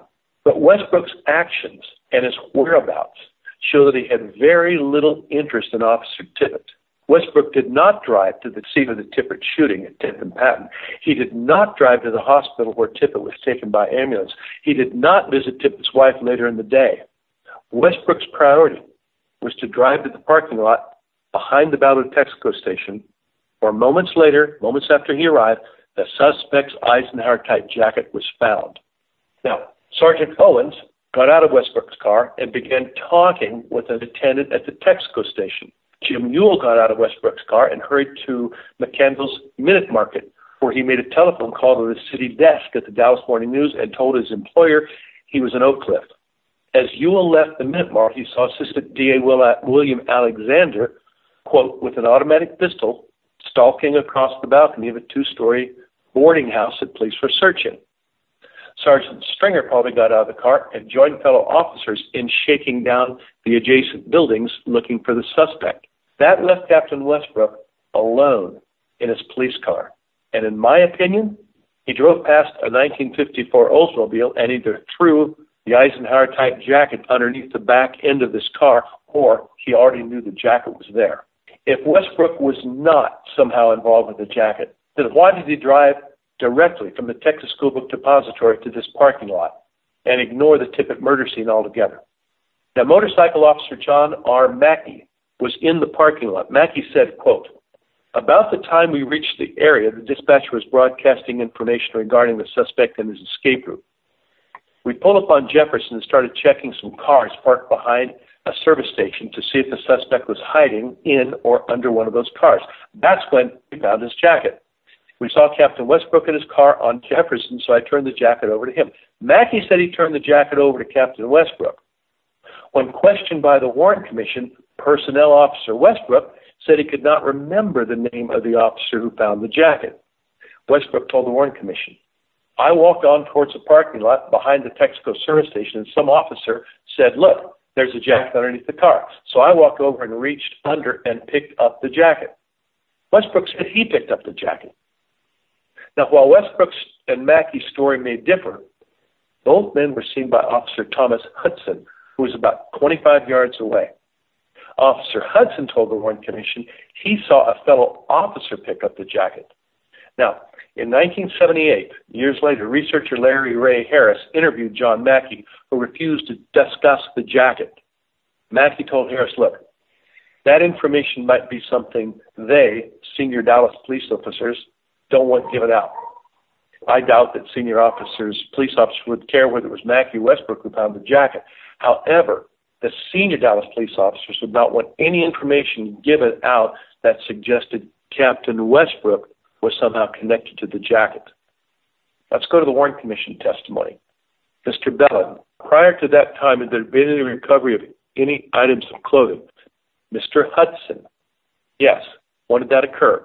Mr. Hudson, that occurred when we were searching the rear of the house in the 400 block of East Jefferson Boulevard at the rear of the Texaco station.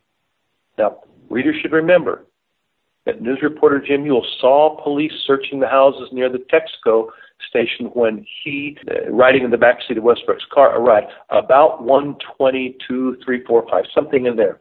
Behind cars parked at this location was a white jacket picked up by another officer.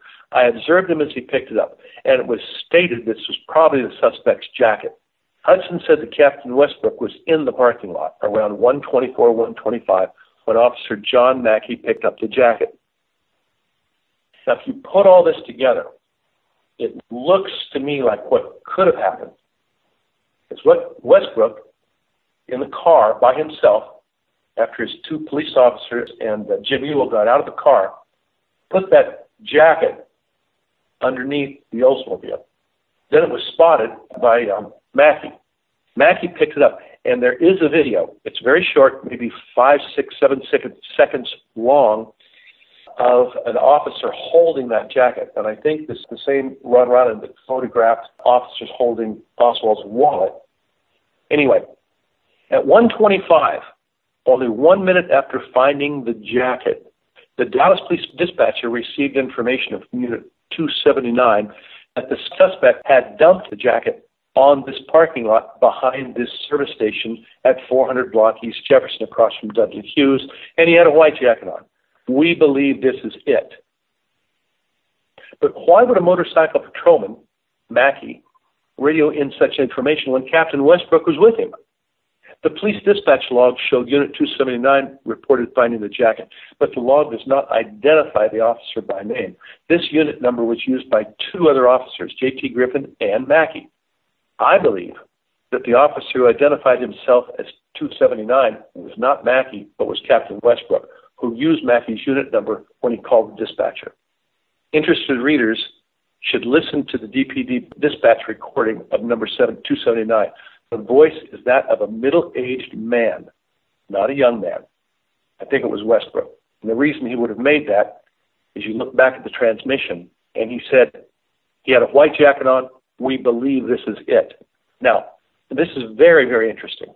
Remember, I said all along that Westbrook did not go to 10th and Patton. He drove directly to the parking lot behind the Texaco station. He even know he ditched it. I mean, what inclination would anybody think that the guy took off his jacket? That's the whole point. Westbrook, in my opinion, was given that jacket by Lee Oswald after he shot Tippit. I believe Westbrook knew exactly what was going on, and he was trying to fill in the blanks to link the jacket to the shooter. Mackey supposedly found the jacket along with Westbrook, but why did neither one initial the jacket or write a police report about finding the jacket? Why was Mackey never interviewed by the FBI, the Secret Service, Warren Commissioner HSCA, and asked about finding and identifying the suspect's jacket? I believe it's because Westbrook was trying to hide his involvement in any connection with this jacket.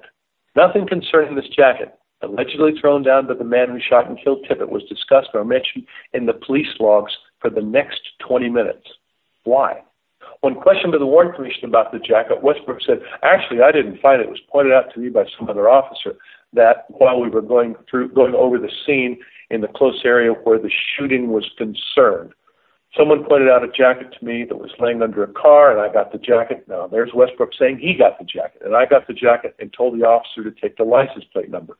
Westbrook failed to identify the officer who discovered the jacket because, in my opinion, it was Westbrook who planted the jacket in the parking lot. Westbrook then said he turned the jacket over to one of the officers, yet he could not remember the name of the officer who had this very important piece of evidence if it belonged to the shooter.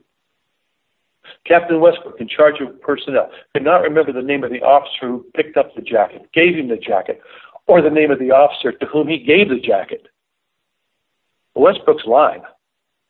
Westbrook's testimony. You were just looking around to see what you could see? Westbrook, yes. And at this time I had a shotgun. I bought a shotgun from a patrolman.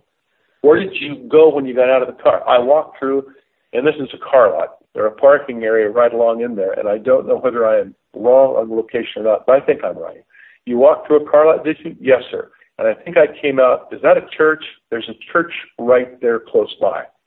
Was there a station anywhere near there, a service station? Oh, there could have been, yes, sir, but there was either a used car lot or a parking lot. That I don't know. On what street? It was actually on Jefferson, but the place where the jacket was found would have been back closer to the alley, Mr. Ball. Behind the Texaco service station? Yeah, behind the Texaco service station. And some officer, I feel sure it was an officer, I can't be positive, pointed out this jacket to me, and it was lying slightly underneath the rear of one of the cars. What was the name of the officer? I couldn't tell you that, sir. Now, I did. When I left the scene, I turned the jacket over to one of the officers, and I went by that church, I think, and I think that would be on 10th Street. I will show you Commission Exhibit 162. Do you recognize that? That is exactly the jacket we found. That's the jacket you found? Yes, sir. And you turn it over to whom? Westbrook. Now, it was to this officer that got the name. Does your report show the name of the officer? No, sir, it doesn't. When things like this happen, it's happening so fast, you don't remember those things. 8 minutes after receiving information relating to the suspect's jacket, the police dispatcher was still using the original description of the suspect. White jacket, white shirt, dark slacks. Why? At this point, the description of the suspect should have been white shirt, dark slacks. 1:33 p.m. Sergeant Owens. We're shaking down these old houses out here in the 400 block of East Jefferson right now. 1:34. Officer McDonald requests more police squads to search the Abundant Life Temple. 1:34. Captain Westbrook asks the dispatcher, what officer have you got commanding this area over here where this officer was shot? Now, this is important because Westbrook is still not been to 10th and Patton. He's still behind the parking lot behind the Texaco station. 1:34. Captain Westbrook reported, quote, we got a witness that's seen him go north after shed his jacket. Really? Westbrook was lying. Westbrook never had a witness. But he needed a witness to say that the jacket belonged to the man who matched the description of the suspect. Without a witness, there was no way to connect the jacket to the man who shot Tippit. Westbrook was the only officer who said there was a witness that saw the suspect shed his jacket. But no such witness was ever identified or located. I think this is just more lies from Captain Westbrook in order to link the jacket to the suspect who shot Tippit. 1:35. The police dispatcher was still using the original description, wearing a light gray Eisenhower-type jacket, dark trousers, and a white shirt. 1:36. Officer C.T. Walker reported the man fitting the description of the Tippit suspect ran into the Jefferson Branch Library Captain Westbrook drove a few blocks in his vehicle, drove a few blocks to the library. At 1:38, Sergeant Owens told the police dispatcher that the library was the wrong man. Captain Westbrook then finally drove to the Tippit murder scene for the first time, but for a very, very short time. The police dispatch at 1:38 said the man at the library was the wrong man. So Westbrook then drives his car a minute, maybe, to 10th and Patton. So he arrives around 1:39, 1:40, something like that. That's the first time he arrives. Now, Westbrook arrives at 10th and Patton around 1:40. Julia Postal calls 1:44. The police leave the Tippit shooting scene for the Texas Book Depository sometime around 1:45, close to 1:45. That means Westbrook was only at 10th and Patton for 4 to 5 minutes. And during that time, he pulls out a wallet that belongs to Lee Harvey Oswald and shows it to fellow officers and shows it to FBI agent Robert Barrett. I believe that Westbrook got that wallet from Lee Oswald after Lee Oswald shot him. Captain Westbrook left the parking lot and drove a few blocks west of the library in response to a report that a suspicious man was seen in the building. After Sergeant Owens reported it was the wrong man, Westbrook drove to the Tippit murder scene. Now, this is kind of important. If Westbrook was the man seen by Mrs. Holen inspecting Tippit's body after he was shot and killed, then Westbrook's return to 10th and Patton had to be very brief. He had to be careful.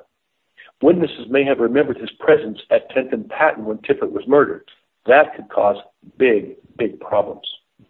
Westbrook's reason for driving to 10th and Patton was to show fellow officers that the wallet given to him a half an hour earlier by Lee Oswald was the identity of the man who shot Tippit. Identification in this wallet would identify Lee Harvey Oswald as a prime suspect. Identification for Alex Heidel in the wallet would show the link Oswald Heidel to the rifle found on the 6th floor of the book depository. There were now many police and dozens of onlookers with whom Westbrook could mingle. Hopefully, nobody would recognize him as the man who was with Lee Oswald when Tippit was shot and killed. This was the man seen by Akela Clemens. Westbrook goes off in one direction. The shooter goes off in a different direction. 2 men at the scene of the Tippit murder, reported by, I believe, 4 or 5 witnesses. Now, Captain Westbrook arrives at 10th and Patton around 1:40 and ordered officers to search the area west of the shooting in the direction of the Texas Theater. He then began showing fellow officers the second Oswald wallet. A few minutes later, 1:42, crime lab officers George Doherty, Barnes, and Paul Bentley arrived and inspected the wallet produced by Westbrook. FBI agent Bob Barrett arrived, parked his car, and walked towards Tippit's patrol car. Barrett explained, I went on over there, and Captain Westbrook was there with several of his officers. It hadn't been very long when Westbrook looked up and saw me and called me over. He had this wallet in his hand. Now, I don't know where he found it, but he had the wallet in his hand. The wallet was there. There's no getting around that. Westbrook had the wallet in his hand and asked me if I knew who these people were. I'm adamant there was a wallet in somebody's hand, and Westbrook asked me if I knew who Lee Harvey Oswald was and who Heidel were. As Westbrook showed the wallet to Barrett and fellow DPD officers, news photographer Ron Ryland filmed the event. Sergeant Bud Owens is holding the wallet, and Captain Doherty is looking at the wallet. Westbrook's possession of the wallet shows that he knew Lee Oswald and knew about the pre-planned assassination of Tippit. 4 to 5 minutes after arriving at 10th and Patton, Captain Westbrook reclaimed the wallet and returned to the parking lot behind the Texaco station. That's important. Remember, Westbrook told the Warren Commission that Tippit was his priority. He was one of his officers. Yet he only spends 4 to 5 minutes at the Tippit murder scene. His focus of attention is on that parking lot behind the Texaco station where the suspect's jacket was allegedly found.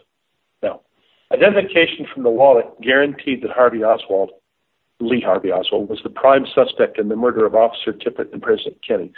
If Harvey Oswald had not been found in the Texas Theater, a nationwide manhunt would have begun for the former defector, the communist supporter of Castro, the man, Heidel, who ordered a 6.5 Manischewitz Carcano from Klein's, the man who ordered a .38 revolver from Seaport Traders, the man who left the Texas Book Depository after President Kennedy was shot, and then his identification was found in a wallet at the Tippit murder scene. The wallet produced by Westbrook is the best single piece of evidence that proves both conspiracy and the framing of Harvey Oswald for the murder of Tippit and the murder of President Kennedy. This wallet was never initialed by Dallas police officers, never entered into evidence, never turned over to the Identification or Homicide Bureau, never mentioned in a single police report or a single FBI report, nor was it discussed at all with the Warren Commission. This wallet, shown to officers for only a few minutes and filmed by Ron Ryland, was last seen in Westbrook's hands and then disappeared forever. Both Westbrook and Croy were interviewed by the Warren Commission, but neither man discussed the wallet with the FBI, Warren Commission, or anyone at any time.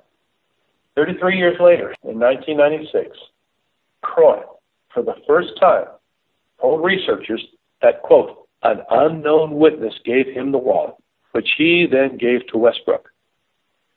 It should not surprise anyone to learn that there is no existing evidence to support or verify his claim. Not one witness, not one ambulance driver, not one neighbor, not one bystander, nor anyone saw a wallet on the street, in Tippett's car, or anywhere. Ted Calloway arrived before Tippett's body was loaded into an ambulance. Calloway said, I'll tell you one thing. There was no billfold at that scene. If there was, there would have been too many people who would have seen it. Because of their actions and involvement at 10th and Patton, I firmly believe that Westbrook, Croy, and Lee Oswald conspired to murder Officer Tippett and to frame Harvey Oswald for the crime. Now, after spending 4 or 5 minutes at 10th and Patton, Captain Westbrook drives his car a block and a half to the Texaco parking lot. Westbrook was only at the Tippett murder scene for a few minutes, but it was long enough for him to show Lee Oswald's wallet to fellow police officers. After showing the wallet, after identifying the suspect as Oswald, Westbrook reclaimed the wallet, returned to the parking lot behind the Texaco station. In my opinion, while at 10th and Patton, Westbrook told crime lab officers George Doherty and Barnes about the jacket in the parking lot. They then accompanied or followed Westbrook to the parking lot, where they photographed a 1954 Oldsmobile under which the jacket was found. News photographer Ron Ryland may also have accompanied Westbrook to the parking lot, where a brief film clip was made of a Dallas police officer holding in his hand the Eisenhower jacket. At 1:44, someone called the police dispatcher and said, the jacket the suspect was wearing over here on Jefferson bears a laundry tag with the letter B9738. See if there's any way you can check this laundry tag. The police logs identify the caller as Sergeant Stringer from the Personnel Bureau, where Westbrook is. However, when interviewed in 1978 by researcher Larry Ray Harris, Stringer said, I never did see the jacket, and I didn't radio in on it. Once again, it appears that Captain Westbrook, using Sergeant Stringer's call sign, radioed the police dispatcher and provided information about the laundry tag on the jacket. Reporter Jim Ewell said, I was with Westbrook as we all went over to examine the jacket because it was the only tangible thing we had at the moment that belonged to the killer. In fact, I held the jacket in my hands. At 1:44, same time, the police dispatcher reports, we have information a suspect just went into the Texas Theater on West Jefferson, supposedly hiding in the balcony. Jim Ewell recalled they were discussing the jacket when the report came in that a suspect had gone into the Texas Theater. Now remember, this is 1:44. I believe that Harvey was in that theater wearing the dark brown shirt about 1:05, 1:06, 1:07. That's according to Butch Burroughs. And I believe that Lee Oswald bought a ticket from Postal wearing the white T-shirt and ran up to the balcony. That's why when the police got there, most of the police were told the suspect is in the balcony. He was in the balcony, but the man arrested was one in the lower section wearing a dark brown shirt. Jim Ewell said, immediately, Captain Westbrook and Sergeant Stringer ran back to the car, which was across the street, and I ran to jump in the back seat. By that time, they were already turning out and accelerating. When I got in the back seat with the door still hanging open, I came out of the car hanging onto the door. They slowed down long enough for me to get back in. Captain Westbrook, however, said nothing about running to his car and driving his car to the theater. Remember, Westbrook had told the Warren Commission that an officer drove him to 10th and Patton. He didn't know the officer's name, and he didn't know where the officer went after he left Westbrook out. Lies. Told the Warren Commission, Westbrook, when I left the scene, I turned this jacket over to one of the officers, and I went by that church, and I think it would be a 10th Street. But Captain Westbrook was lying. He didn't give the jacket to one of his officers. Westbrook held on to the jacket. He had crime lab personnel initial the jacket for evidence. Barnes and Doherty's initials are on the jacket. Westbrook then took the jacket to police headquarters, arriving about 2:10 p.m., and Westbrook himself wrote a police report about the jacket and placed the jacket into evidence at 3 p.m. Westbrook had the jacket, I believe, put it underneath the car at the Oldsmobile at the Texaco station. I believe he had the jacket in his possession, took it back to the police station in his car. I don't believe the jacket was ever given to an officer. Of course, that's why Westbrook wouldn't remember the name of the officer, because there was no officer to whom he gave it to. Less than 10 minutes after Tippit was shot and killed, Westbrook had possession of 3 very important items of evidence that belonged to the suspect: Lee Oswald's jacket, Lee Oswald's wallet. This author believes the suspect gave these items to Captain Westbrook, who was present when Lee Oswald shot Tippit at 10th and Penn, prior to arriving at the Texas Theater. We all know that Westbrook did everything he could to distance himself from the jacket. We know the wallet produced by Westbrook and shown to officers at 10th and Patton disappeared. I believe that Lee Oswald also gave the .38 revolver that he used to murder Tippit to Westbrook. Remember, Lee Oswald could not take any of these items into the Texas Theater, fearing that if he was still there when the police arrived, he'd be searched. A half an hour after Harvey Oswald's arrest at the Texas Theater, these 3 items of evidence, the wallet, the jacket, the .38 revolver, were in Captain Westbrook's office at police headquarters. Jim Ewell said that when they arrived at the Texas Theater, Captain Westbrook parked his unmarked dark blue police car directly in front of the theater.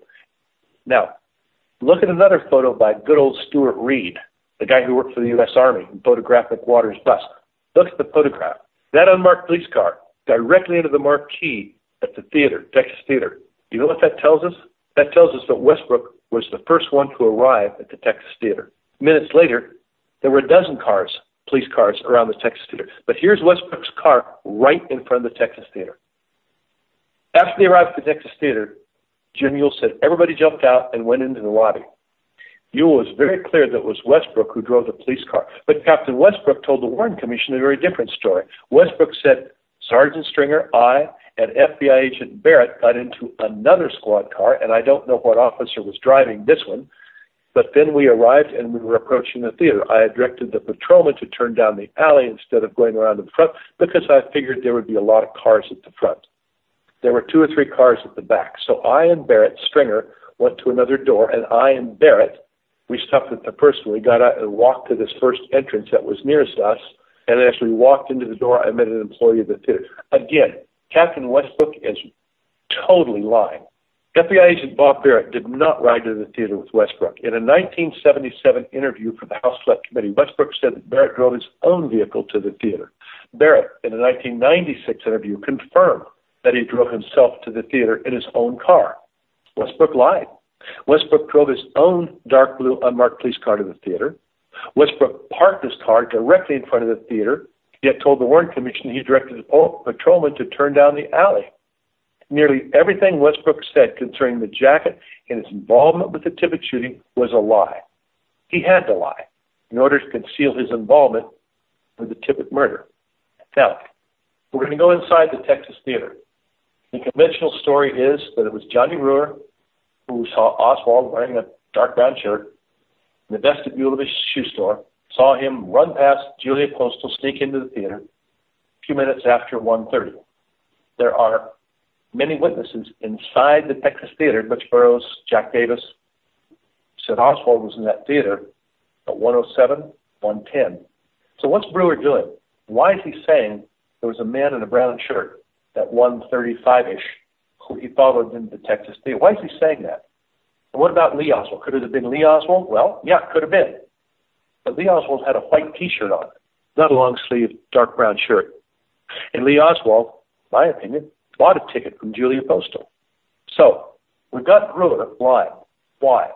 Harvey Oswald, wearing a dark brown shirt, had been in the theater since 1:07, 1:08. He sat next to Jack Davis, changed seats a few times, purchased popcorn from Butch Burroughs at 1:15, and then was seen sitting next to a pregnant woman. The only Oswald that Brewer could have seen at 1:35, if he saw anyone, would have been Lee Oswald wearing a short-sleeved white shirt. But who does Brewer identify to the police in the theater? The man wearing a dark brown shirt, Harvey Oswald?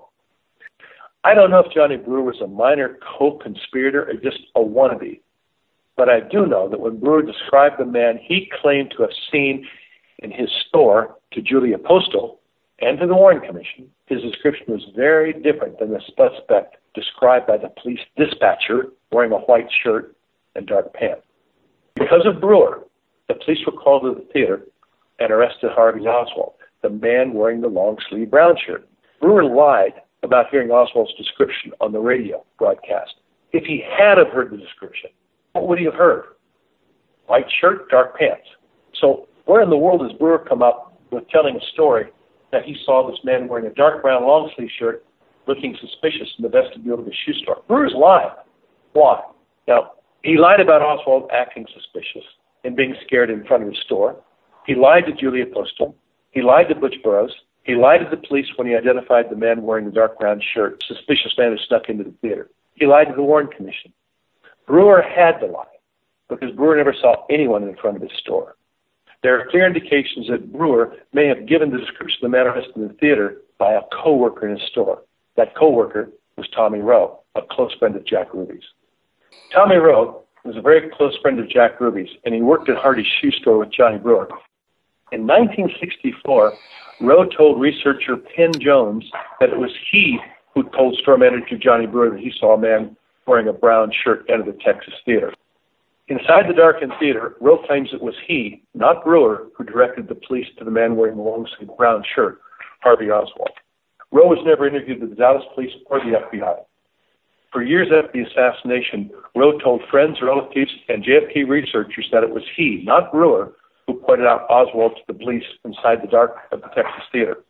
Rowe was so close to Jack Ruby that he moved into Ruby's apartment when Ruby went to jail for killing Oswald. In 1967, the New Orleans District Attorney's Office interviewed Tommy Rowe, who lived in the apartment 206 at 223 South Jefferson. This was the apartment next to the one occupied by Jack Ruby in 1963. If Rowe's statement is true, then Johnny Brewer lied to Julia Postal, lied to the police, lied to the FBI, and lied to the Warren Commission. He never followed the man in the brown shirt or anyone to the Texas Theater. The man responsible for getting the police to the Texas Theater appears to have been Jack Ruby's friend, Tommy Rowe, and it appears that Johnny Brewer may have merely been a wannabe and not a co-conspirator. If Rowe's story is true, then we have to wonder how Rowe knew about a man wearing a dark brown long-sleeve shirt in the Texas Theater. Rowe's close relationship with Jack Ruby may be the answer. Lee Oswald, wearing the white T-shirt, probably arrived at the theater 8 to 9 minutes after shooting Tippett, around 1:20. When the police arrived, they already knew the name of their suspect from the identification in the wallet produced by Westbrook. And Westbrook probably knew that Harvey Oswald was in possession of a loaded .38 revolver. If Harvey displayed the revolver or pointed it at the police, he would be shot and killed. You've got to understand that Brewer could not have seen anyone at 1:30, 1:35. Both Oswalds were already in the Texas Theater. So somebody has to prod Brewer. Somebody has to tell Brewer that a man with a long-sleeved brown shirt snuck into the Texas Theater. Brewer didn't see anything. And I think Jack Ruby was heavily involved in this. I think Jack Ruby and Oswald together in the summer of '63, seen by lots of witnesses, is very, very important. Because that's when Harvey and Marina were in New Orleans. I believe that it was Lee Oswald who set up Harvey for the assassination.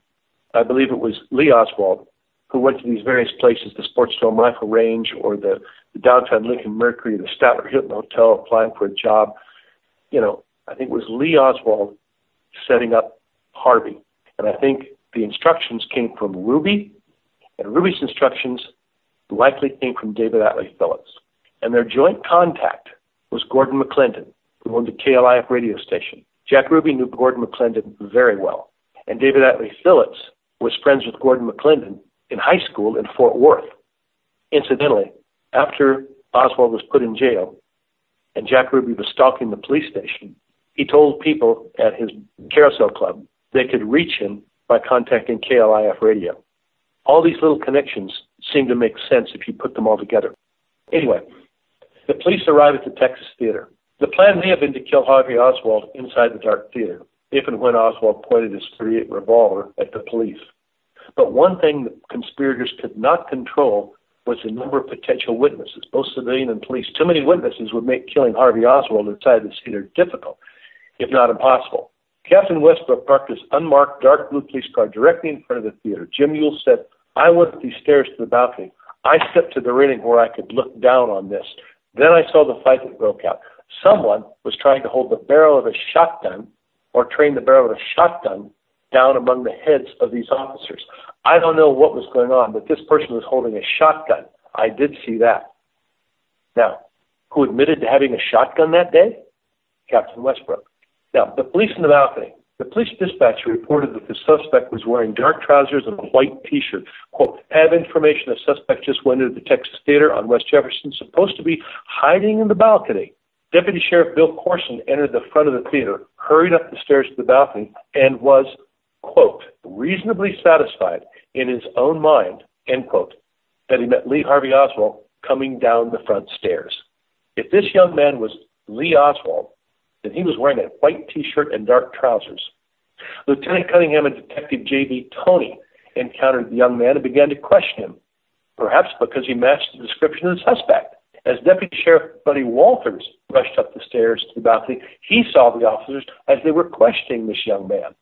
Now, when the police arrived in the alley behind the theater, Captain Talbert noticed a young man standing beside a pickup truck with the engine running. Officers questioned the young man, searched the pickup, but made no police reports about the incident. Talbert testified before the Warren Commission, but at no time in over 20 pages of testimony was he asked, nor did he volunteer anything about the Texas Theater, Oswald's arrest, or the young man in the alley. We'll probably never know the name of this young man, nor will we know what he was doing in the alley while Lee Oswald was hiding in the balcony. Now, Westbrook parked his unmarked blue police car directly in front of the theater. Jim Ewell said, "I went up the stairs to the balcony. I stepped on the railing where I could look down. Then I saw the fight. As the police were scuffling with Harvey Oswald, Officer McDonald grabbed the revolver from Oswald's hand and passed it to Officer Bob Carroll. After Oswald was handcuffed, Captain Westbrook ordered his officers, cover his face, get him out of here. Cover his face because Westbrook knew that Lee Oswald was also in the theater. The two young men, Harvey and Lee, looked very much alike, and it would be difficult to explain why both were in the Texas Theater at the same time. As Harvey Oswald was taken off the front of the Texas Theater, a Dallas police officer told Julia Postal, "We have our man on both counts." Julia said this was the first time she heard of Tippit's death, and the officers arresting Oswald had identified him by calling his name Oswald. Now that's important because at that time when they were taking Oswald out of the theater, his wallet was still in his back pocket. They didn't look at his wallet and identification until after they placed him in the police car. But thanks to Captain Westbrook, the Dallas police officers participating in Oswald's arrest already knew the man's name. As I previously mentioned, Jones Harris, a longtime assassination investigator, arrived in Dallas the day after the assassination. He interviewed Julia Postal in the office of the manager of the theater. Harris asked her when she saw Harvey Oswald being let out of the theater if she had sold him a ticket. Postal burst into tears. Harris walked into the office and returned a short time later. When Harris asked again if she sold Harvey, a ticket, she again burst into tears. Butch Burroughs, interviewed by the Texas researcher Jim Bars, said that Julia Postal knows she sold Harvey Oswald a ticket. I say Harvey Oswald. I should be saying Lee Harvey Oswald, but I'm trying to differentiate them between the fellow that was arrested, which is Harvey, and Lee, who was still in the balcony. Burroughs collected movie tickets when patrons entered the theaters. When Burroughs sold Harvey Oswald popcorn a few minutes after he entered the theater, he must have recognized Oswald as a paying customer. Otherwise, Burroughs would have asked him if he bought a ticket. Harvey Oswald was brought out the front entrance of the Texas Theater and placed into Captain Westbrook's dark blue unmarked police car. Isn't that interesting? Stuart Reed, the 30-year Army veteran who took a photo of McWater's bus on Elm, another photo of McWater's bus near the book depository, a photo of the sixth floor window, was now taking photos of Harvey Oswald's arrest. Again, Stuart Reed took all of these photos, which sequentially followed Oswald's movements, from about 12:40 with McWater's bus through 1:50, Oswald's arrest. Reed should have been asked why he took photos of the front and back of McWater's bus, how he knew to take a photo of the sixth-floor window long before it was identified as the sniper's nest, and how he managed to get to the Texas Theater where Oswald was arrested. How did Reed know where and when to take all these photos? Reed dropped off his film at a photo lab in Dallas and then hurried to New Orleans. The FBI told the Warren Commission that a government executive answering to the military took the photos. This seemed to satisfy the Warren Commission, and Reed dropped out of sight without ever seeing his photos. Jim Ewell watched as the police brought Harvey out the front of the Texas Theater. Ewell said, "The next thing I recall is I was out on the street with the car that I arrived in, Captain Westbrook's car. Between me and the officers bringing Oswald out of the theater as they kind of separated the crowd and made an aisle for him to come through to get to the car. I'd say that was about 10 to 12 feet from Oswald at the time." Ewell said, "Oswald then took my place in the back seat of the same car that I arrived in, the car driven by Westbrook. Officer Bob Carroll carried Harvey Oswald's revolver to the police car and handed it to Sergeant Hill, who also worked for Westbrook. Officer Carroll drove with Officer Lyon sitting in the right and Officer Jerry Hill in the middle of the front seat. Harvey Oswald was in the back seat with Paul Bentley on his right and C.P. Walker on the left. Westbrook, when interviewed with the Warren Commission, said nothing about Oswald being driven to police headquarters in his unmarked police car. From the police dispatch at 1:44, it had taken the police less than 8 minutes to drive from 10th and Patton to the Texas Theater, arrest Harvey Oswald, place him in the police car, and begin driving to the police station. Only 8 minutes. Why don't you see if he's got any identification? Paul was sitting sort of sideways in the seat, and with his right hand he reached down and felt the suspect's left hip pocket and said, "Yes, he has a billfold." And he took it out. And Lee Oswald was called out by Bentley from the back seat and said this identification, I believe, was on a library card. And he also made the statement that there was more identification in this other name, which I don't remember, but it was the same name that later came up in the paper that he had bought the gun under. Now, Bentley told us, "I removed his wallet from his back pocket and obtained his identification." Sergeant Hill said, "The only way we found out what his name was to remove his wallet and check it ourselves. He wouldn't even tell us his name." Bentley and Hill had possession of Harvey Oswald's wallet, while Captain Westbrook had possession of a second Oswald wallet. These two wallets could have created serious problems and alerted the public to the possibility of two Harvey Oswalds if properly identified as evidence and reported. Harvey Oswald's wallet and contents were turned in at police headquarters, where all items were inventoried and photographed, but the wallet that appeared in the hands of Captain Westbrook at 10th and Patton was unexplainable. This second wallet could never, ever be made public and quickly disappeared, last seen in the hands of Captain Westbrook. It is worth remembering that Harvey Oswald never gave the police his name or address while riding in the squad car to police headquarters. As a side note, there were a total of 5 Oswald wallets: a black plastic wallet, a red billfold found at Ruth Payne's, a brown billfold found at Ruth Payne's, a billfold taken from Oswald's arrest, and the Westbrook wallet, which was not initialed by police, not listed in inventory, not photographed, not mentioned by a single witness, and it disappeared. But not before it was filmed by Ron Ryland of WFAA TV and seen by police officers and FBI agent Bob Barrett. Before leaving the Texas Theater, Captain Westbrook ordered Detective Taylor, Cunningham, and J.B. Toney take the names and addresses of the occupants of the theater. Detective Taylor noted in his report that he, Cunningham, Toney, remained at the theater following the arrest and took the names and addresses of the occupants of the theater. These officers would likely have turned their completed lists over to the man who gave them their order, Captain Westbrook. But these lists of theater patrons, like the wallet produced by Westbrook at 10th and Patton, disappeared and were never seen again. There was no chain of evidence regarding the list of theater patrons or the wallet. No police reports, and both items simply disappeared. The Warren Commission, perhaps intentionally, did not take the testimony of Taylor, Cunningham, or Toney. They could have asked any of these officers what they did with their completed lists of theater patrons. The Warren Commission did ask Westbrook about the list of theater patrons, and, as can be expected, he answered, quote, "No, possibly Lieutenant Cunningham will know, but I don't know who has the list." The Warren Commission asked Westbrook what he did after Oswald was arrested. Westbrook told the Warren Commission he went back to City Hall and resumed his desk. "Did you see him taken from the theater?" "No, I went the other way." "You went to the back?" "Yes." Interesting. Westbrook went out the back. We'll get to that in a minute. Yes, he went out the front, and I never saw Oswald again. That's the last time I saw him. Westbrook may not have seen Harvey Oswald again after he was arrested, but Westbrook most likely saw Lee Oswald, and may have been one of the officers that escorted Lee Oswald out the back of the Texas Theater. Deputy Sheriff Bill Corson saw a young man in the balcony who looked identical to Oswald. One police report of Tippet's murder reads, quote, "Suspect was arrested in the balcony of the Texas Theater." At least two other police documents reported the arrest occurring in the balcony. In his report to Captain Gadaway, Dallas Police Detective L.D. Stringfellow wrote, quote, "On November 22nd, 1963, Lee Harvey Oswald was arrested in the balcony of the Texas Theater and was charged with the murder of President Kennedy and the murder of Tippet."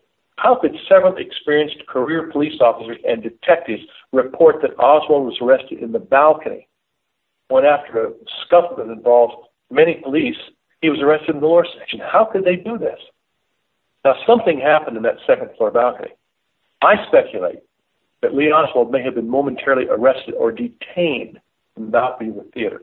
Deputy Sheriff Bill Corson hurried up the stairs to the balcony and was reasonably satisfied in his own mind that he met Lee Harvey Oswald coming down the front stairs.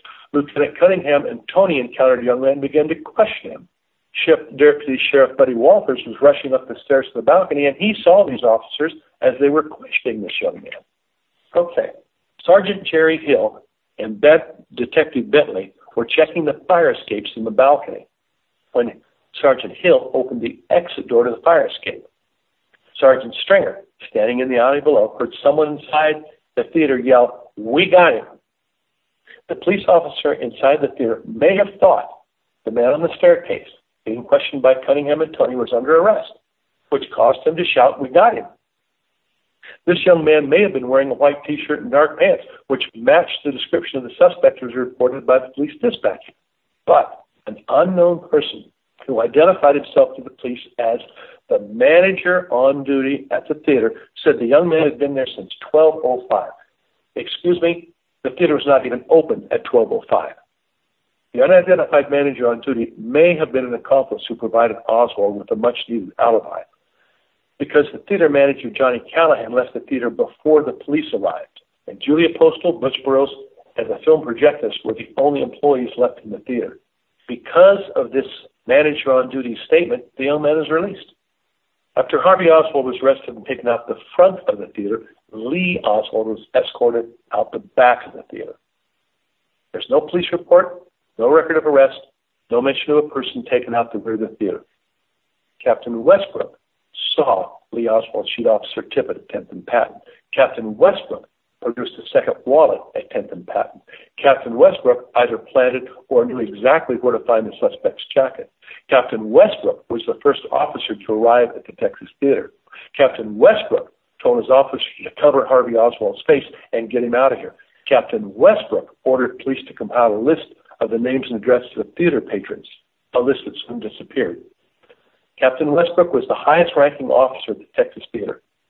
It was likely that Westbrook escorted Lee Oswald out the rear of the theater. During author Jim Douglas's 2007 interview with theater concessionaire Butch Burroughs, Burroughs said that he saw two different people arrested in the Texas Theater. He saw Harvey Oswald's arrest, and then, 3 or 4 minutes later, he watched as Dallas police arrested an Oswald look-alike. Burroughs added that the second man arrested looked almost like Oswald, like he was his brother or something. Apparently, Butch Burroughs saw both Harvey and Lee at the Texas Theater. Bernard Hare, owner of a hobby shop 2 doors east of the theater, saw the police escort a young man who he thought was Lee Oswald out the rear of the theater. Perhaps the young man in the balcony, who was identified by Deputy Sheriff Corson as Lee Oswald, was this man. For the next 25 years, Mr. Hare thought he had seen the arrest of Oswald. If Bernard Hare and Butch Burroughs observed Lee Oswald taken out the back of the theater, then who, if not Captain Westbrook, was responsible for escorting him out of the back of the theater. After all, it was likely that Westbrook, who watched his co-conspirator, Lee Oswald, murder Tippit only half an hour early. After Oswald was taken out the rear of the theater, someone, perhaps Croy, then drove Oswald to a two-tone 1957 blue Plymouth that was parked nearby. Croy told the Warren Commission that after leaving 10th and Patton, he drove by the Texas Theater. How convenient. Captain Westbrook returned to his office at police headquarters shortly after 2 o'clock p.m. A few minutes later, before Captain Fritz began to interrogate Oswald, around 2:20, someone told him that Oswald lived on North Beckley. Now, who in the police department, other than Captain Westbrook and Tippit, who was dead, and Croy, who was allegedly with his estranged wife, who knew about Harvey and Lee? Who knew Harvey Oswald's address on North Beckley at 2 p.m.? And who had immediate access to Captain Fritz? Captain Westbrook.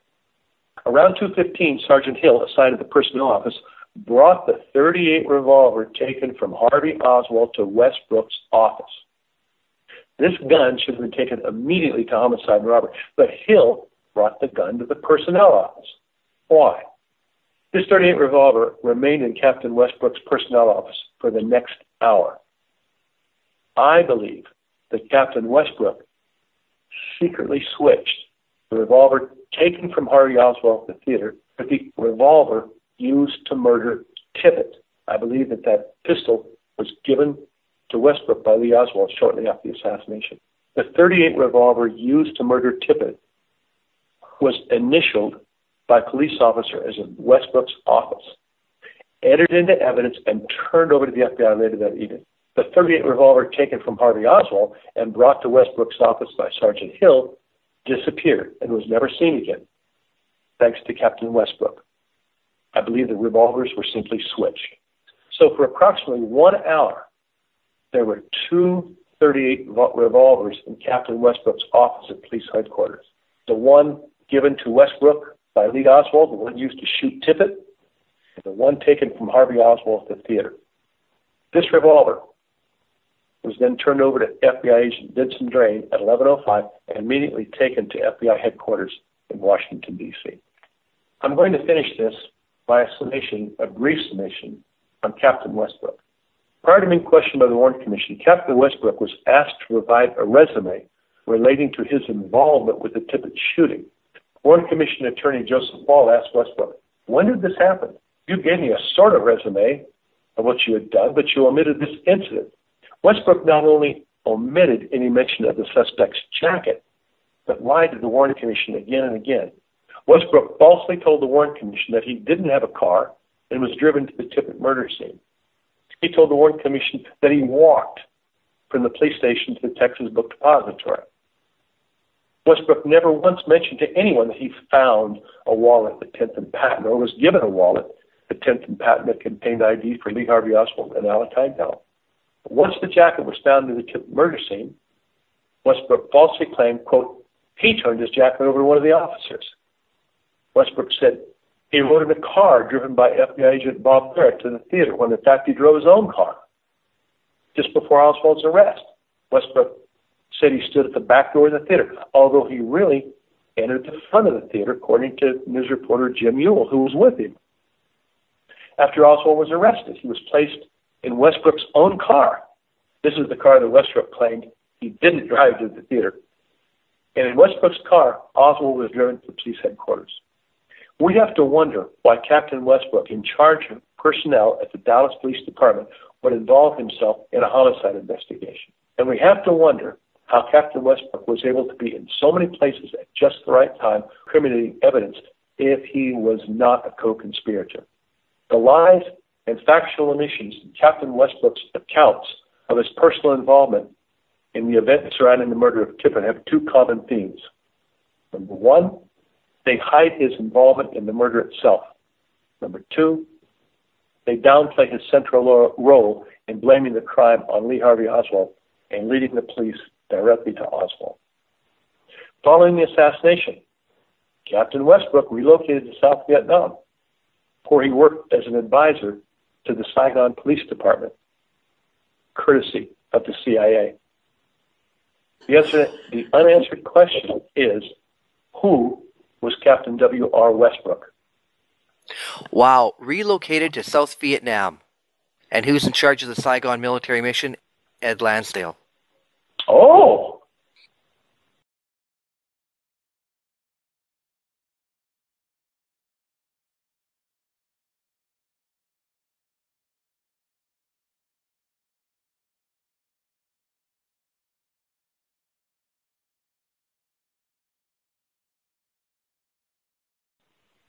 Lee Oswald, wearing the white T-shirt, was not in jail. And shortly after Harvey's arrest, he was seen driving a two-tone blue 1957 Plymouth back and forth on Davis Street, just 6 blocks north of the Texas Theater. Oswald soon drove his car behind a large billboard and appeared to be hiding from the police who were patrolling the streets. Mr. T.F. White, a career mechanic who worked across the street at Matt Pate's Auto Service, was curious and walked over towards the car. The man sitting in the car with the engine running was wearing a white T-shirt and looked directly at Mr. White. As White walked toward the car, the driver quickly sped away, throwing gravel with his rear tires. White wrote the make and the model of the car and the license plate number in his notebook. After seeing Oswald's photograph on television, Mr. White contacted the FBI. He told FBI agent Charles Brown the man driving the car was Lee Oswald and gave him the number of the license plate. The authorities soon determined that the license plate was registered to a two-tone blue 1957 Plymouth that was owned by Tippett's best friend, Carl Mather, an employee of Collins Radio, a very important CIA contractor. So, Lee Oswald murdered Tippett, and an hour later was driving a car owned by Tippett's best friend, Carl Mather. Wes Wise, who was later the mayor of Dallas, accompanied by a CBS reporter, interviewed Carl Mather and his wife over dinner. Barbara Mather was calm, but Carl Mather was so upset and agitated he was unable to eat. Years later, Carl Mather agreed to be interviewed by the HSCA, but not before insisting on a grant of immunity. Ken Porter, another employee of Collins Radio, quit his job shortly after the assassination, divorced his wife, and married Oswald's widow, Marina. In the FBI report relating to Mr. White's sighting of Oswald driving Carl Mather's car, the FBI changed the two-tone blue 1957 Plymouth to a red Ford Falcon. This allowed Carl Mather's wife, Barbara, to tell the FBI that they'd never owned a red car. The fate of Harvey Oswald in Dallas police custody until he was killed by Jack Ruby is well known, but Lee Oswald's whereabouts following the assassination become increasingly difficult to follow. One intriguing account of his possible escape from the Dallas area comes from a decorated U.S. Air Force 20-year veteran named Robert Vinson. Vinson said that on the afternoon of November 22nd, he was a passenger on a nearly deserted C-54 cargo plane that departed from Andrews Air Force Base in Maryland. Soon after the assassination, the plane was diverted and landed on what appeared to be a road under construction near the Trinity River south of Dallas. There, Vinson said, a Jeep carrying 2 men and a driver pulled up to the plane and 2 passengers came aboard. Vinson said the taller man might have been Cuban, and after he saw televised pictures of Lee Harvey Oswald, he felt sure the shorter man looked an awful lot like Oswald. The flight continued on to an Air Force base in Roswell, New Mexico, where all passengers deplaned. Vinson said he was told the entire base was on lockdown until later in the evening. Let me say something here about the 2 Oswalds. There was a time in my research when obviously I didn't know what was going on. I called them, just like you're calling them, one Oswald and an imposter. Various impersonations of Oswald. I knew about all that. And I knew there was something going on with Oswald's earlier life, starting with, in my research, of Palmer McBride, who said Oswald was in Japan with him, in New Orleans at the same time, and a few other things here and there. And I didn't put a lot of emphasis on it, but I was curious. Why does McBride say he was with Oswald for 8 months when Oswald's clearly in Japan. So, I just couldn't put it together. But Jack Ruby is the one that kind of, at least in my mind, put things together. When I started reviewing the documents in June, July, and August, there were quite a few people who said they were with Oswald. Ruby was with Oswald. Oswald was driving Ruby's car back and forth to the mechanic and so on. And I thought, wow, Ruby and Oswald, that's really interesting. And then just like a light bulb turning on in a dark room, and it was like, oh my gosh, these people are talking about Ruby and Oswald, but this is Dallas, Texas, in July and August of 1963. Well, Harvey Oswald are in New Orleans. That's what led me to think that it was Ruby and Lee Oswald that were together and probably participated in setting up Harvey as the assassin. So the reason I'm saying this is, if you go back and look at the two Oswalds, clearly we have two Oswalds being set up, November, October, and so on. We go back to August, we go back to July, we go back to June, and if these witnesses are correct, you've got an Oswald with Ruby in Dallas when Harvey is in New Orleans. If you go back further, you've got multiple reports of Oswald at the Dallas Garland Airport in 1962. He was arrested, Lake Pontchartrain, New Orleans, 1961. Then you got Hoover's report saying something's going on. They're using two Oswald's birth certificates and so on. Then you go back to the time when Oswald's in Russia, and I've got many reports, credible reports, and I wrote a long article on it, that involved the actor Steve Landesberg with Oswald in Greenwich Village in 1961 and 62, when Harvey's clearly in Russia. It continues. In other words, it doesn't stop just in 1963 when they're setting Oswald up for the assassination. The duplication goes on, prior years. That's essentially all I've done.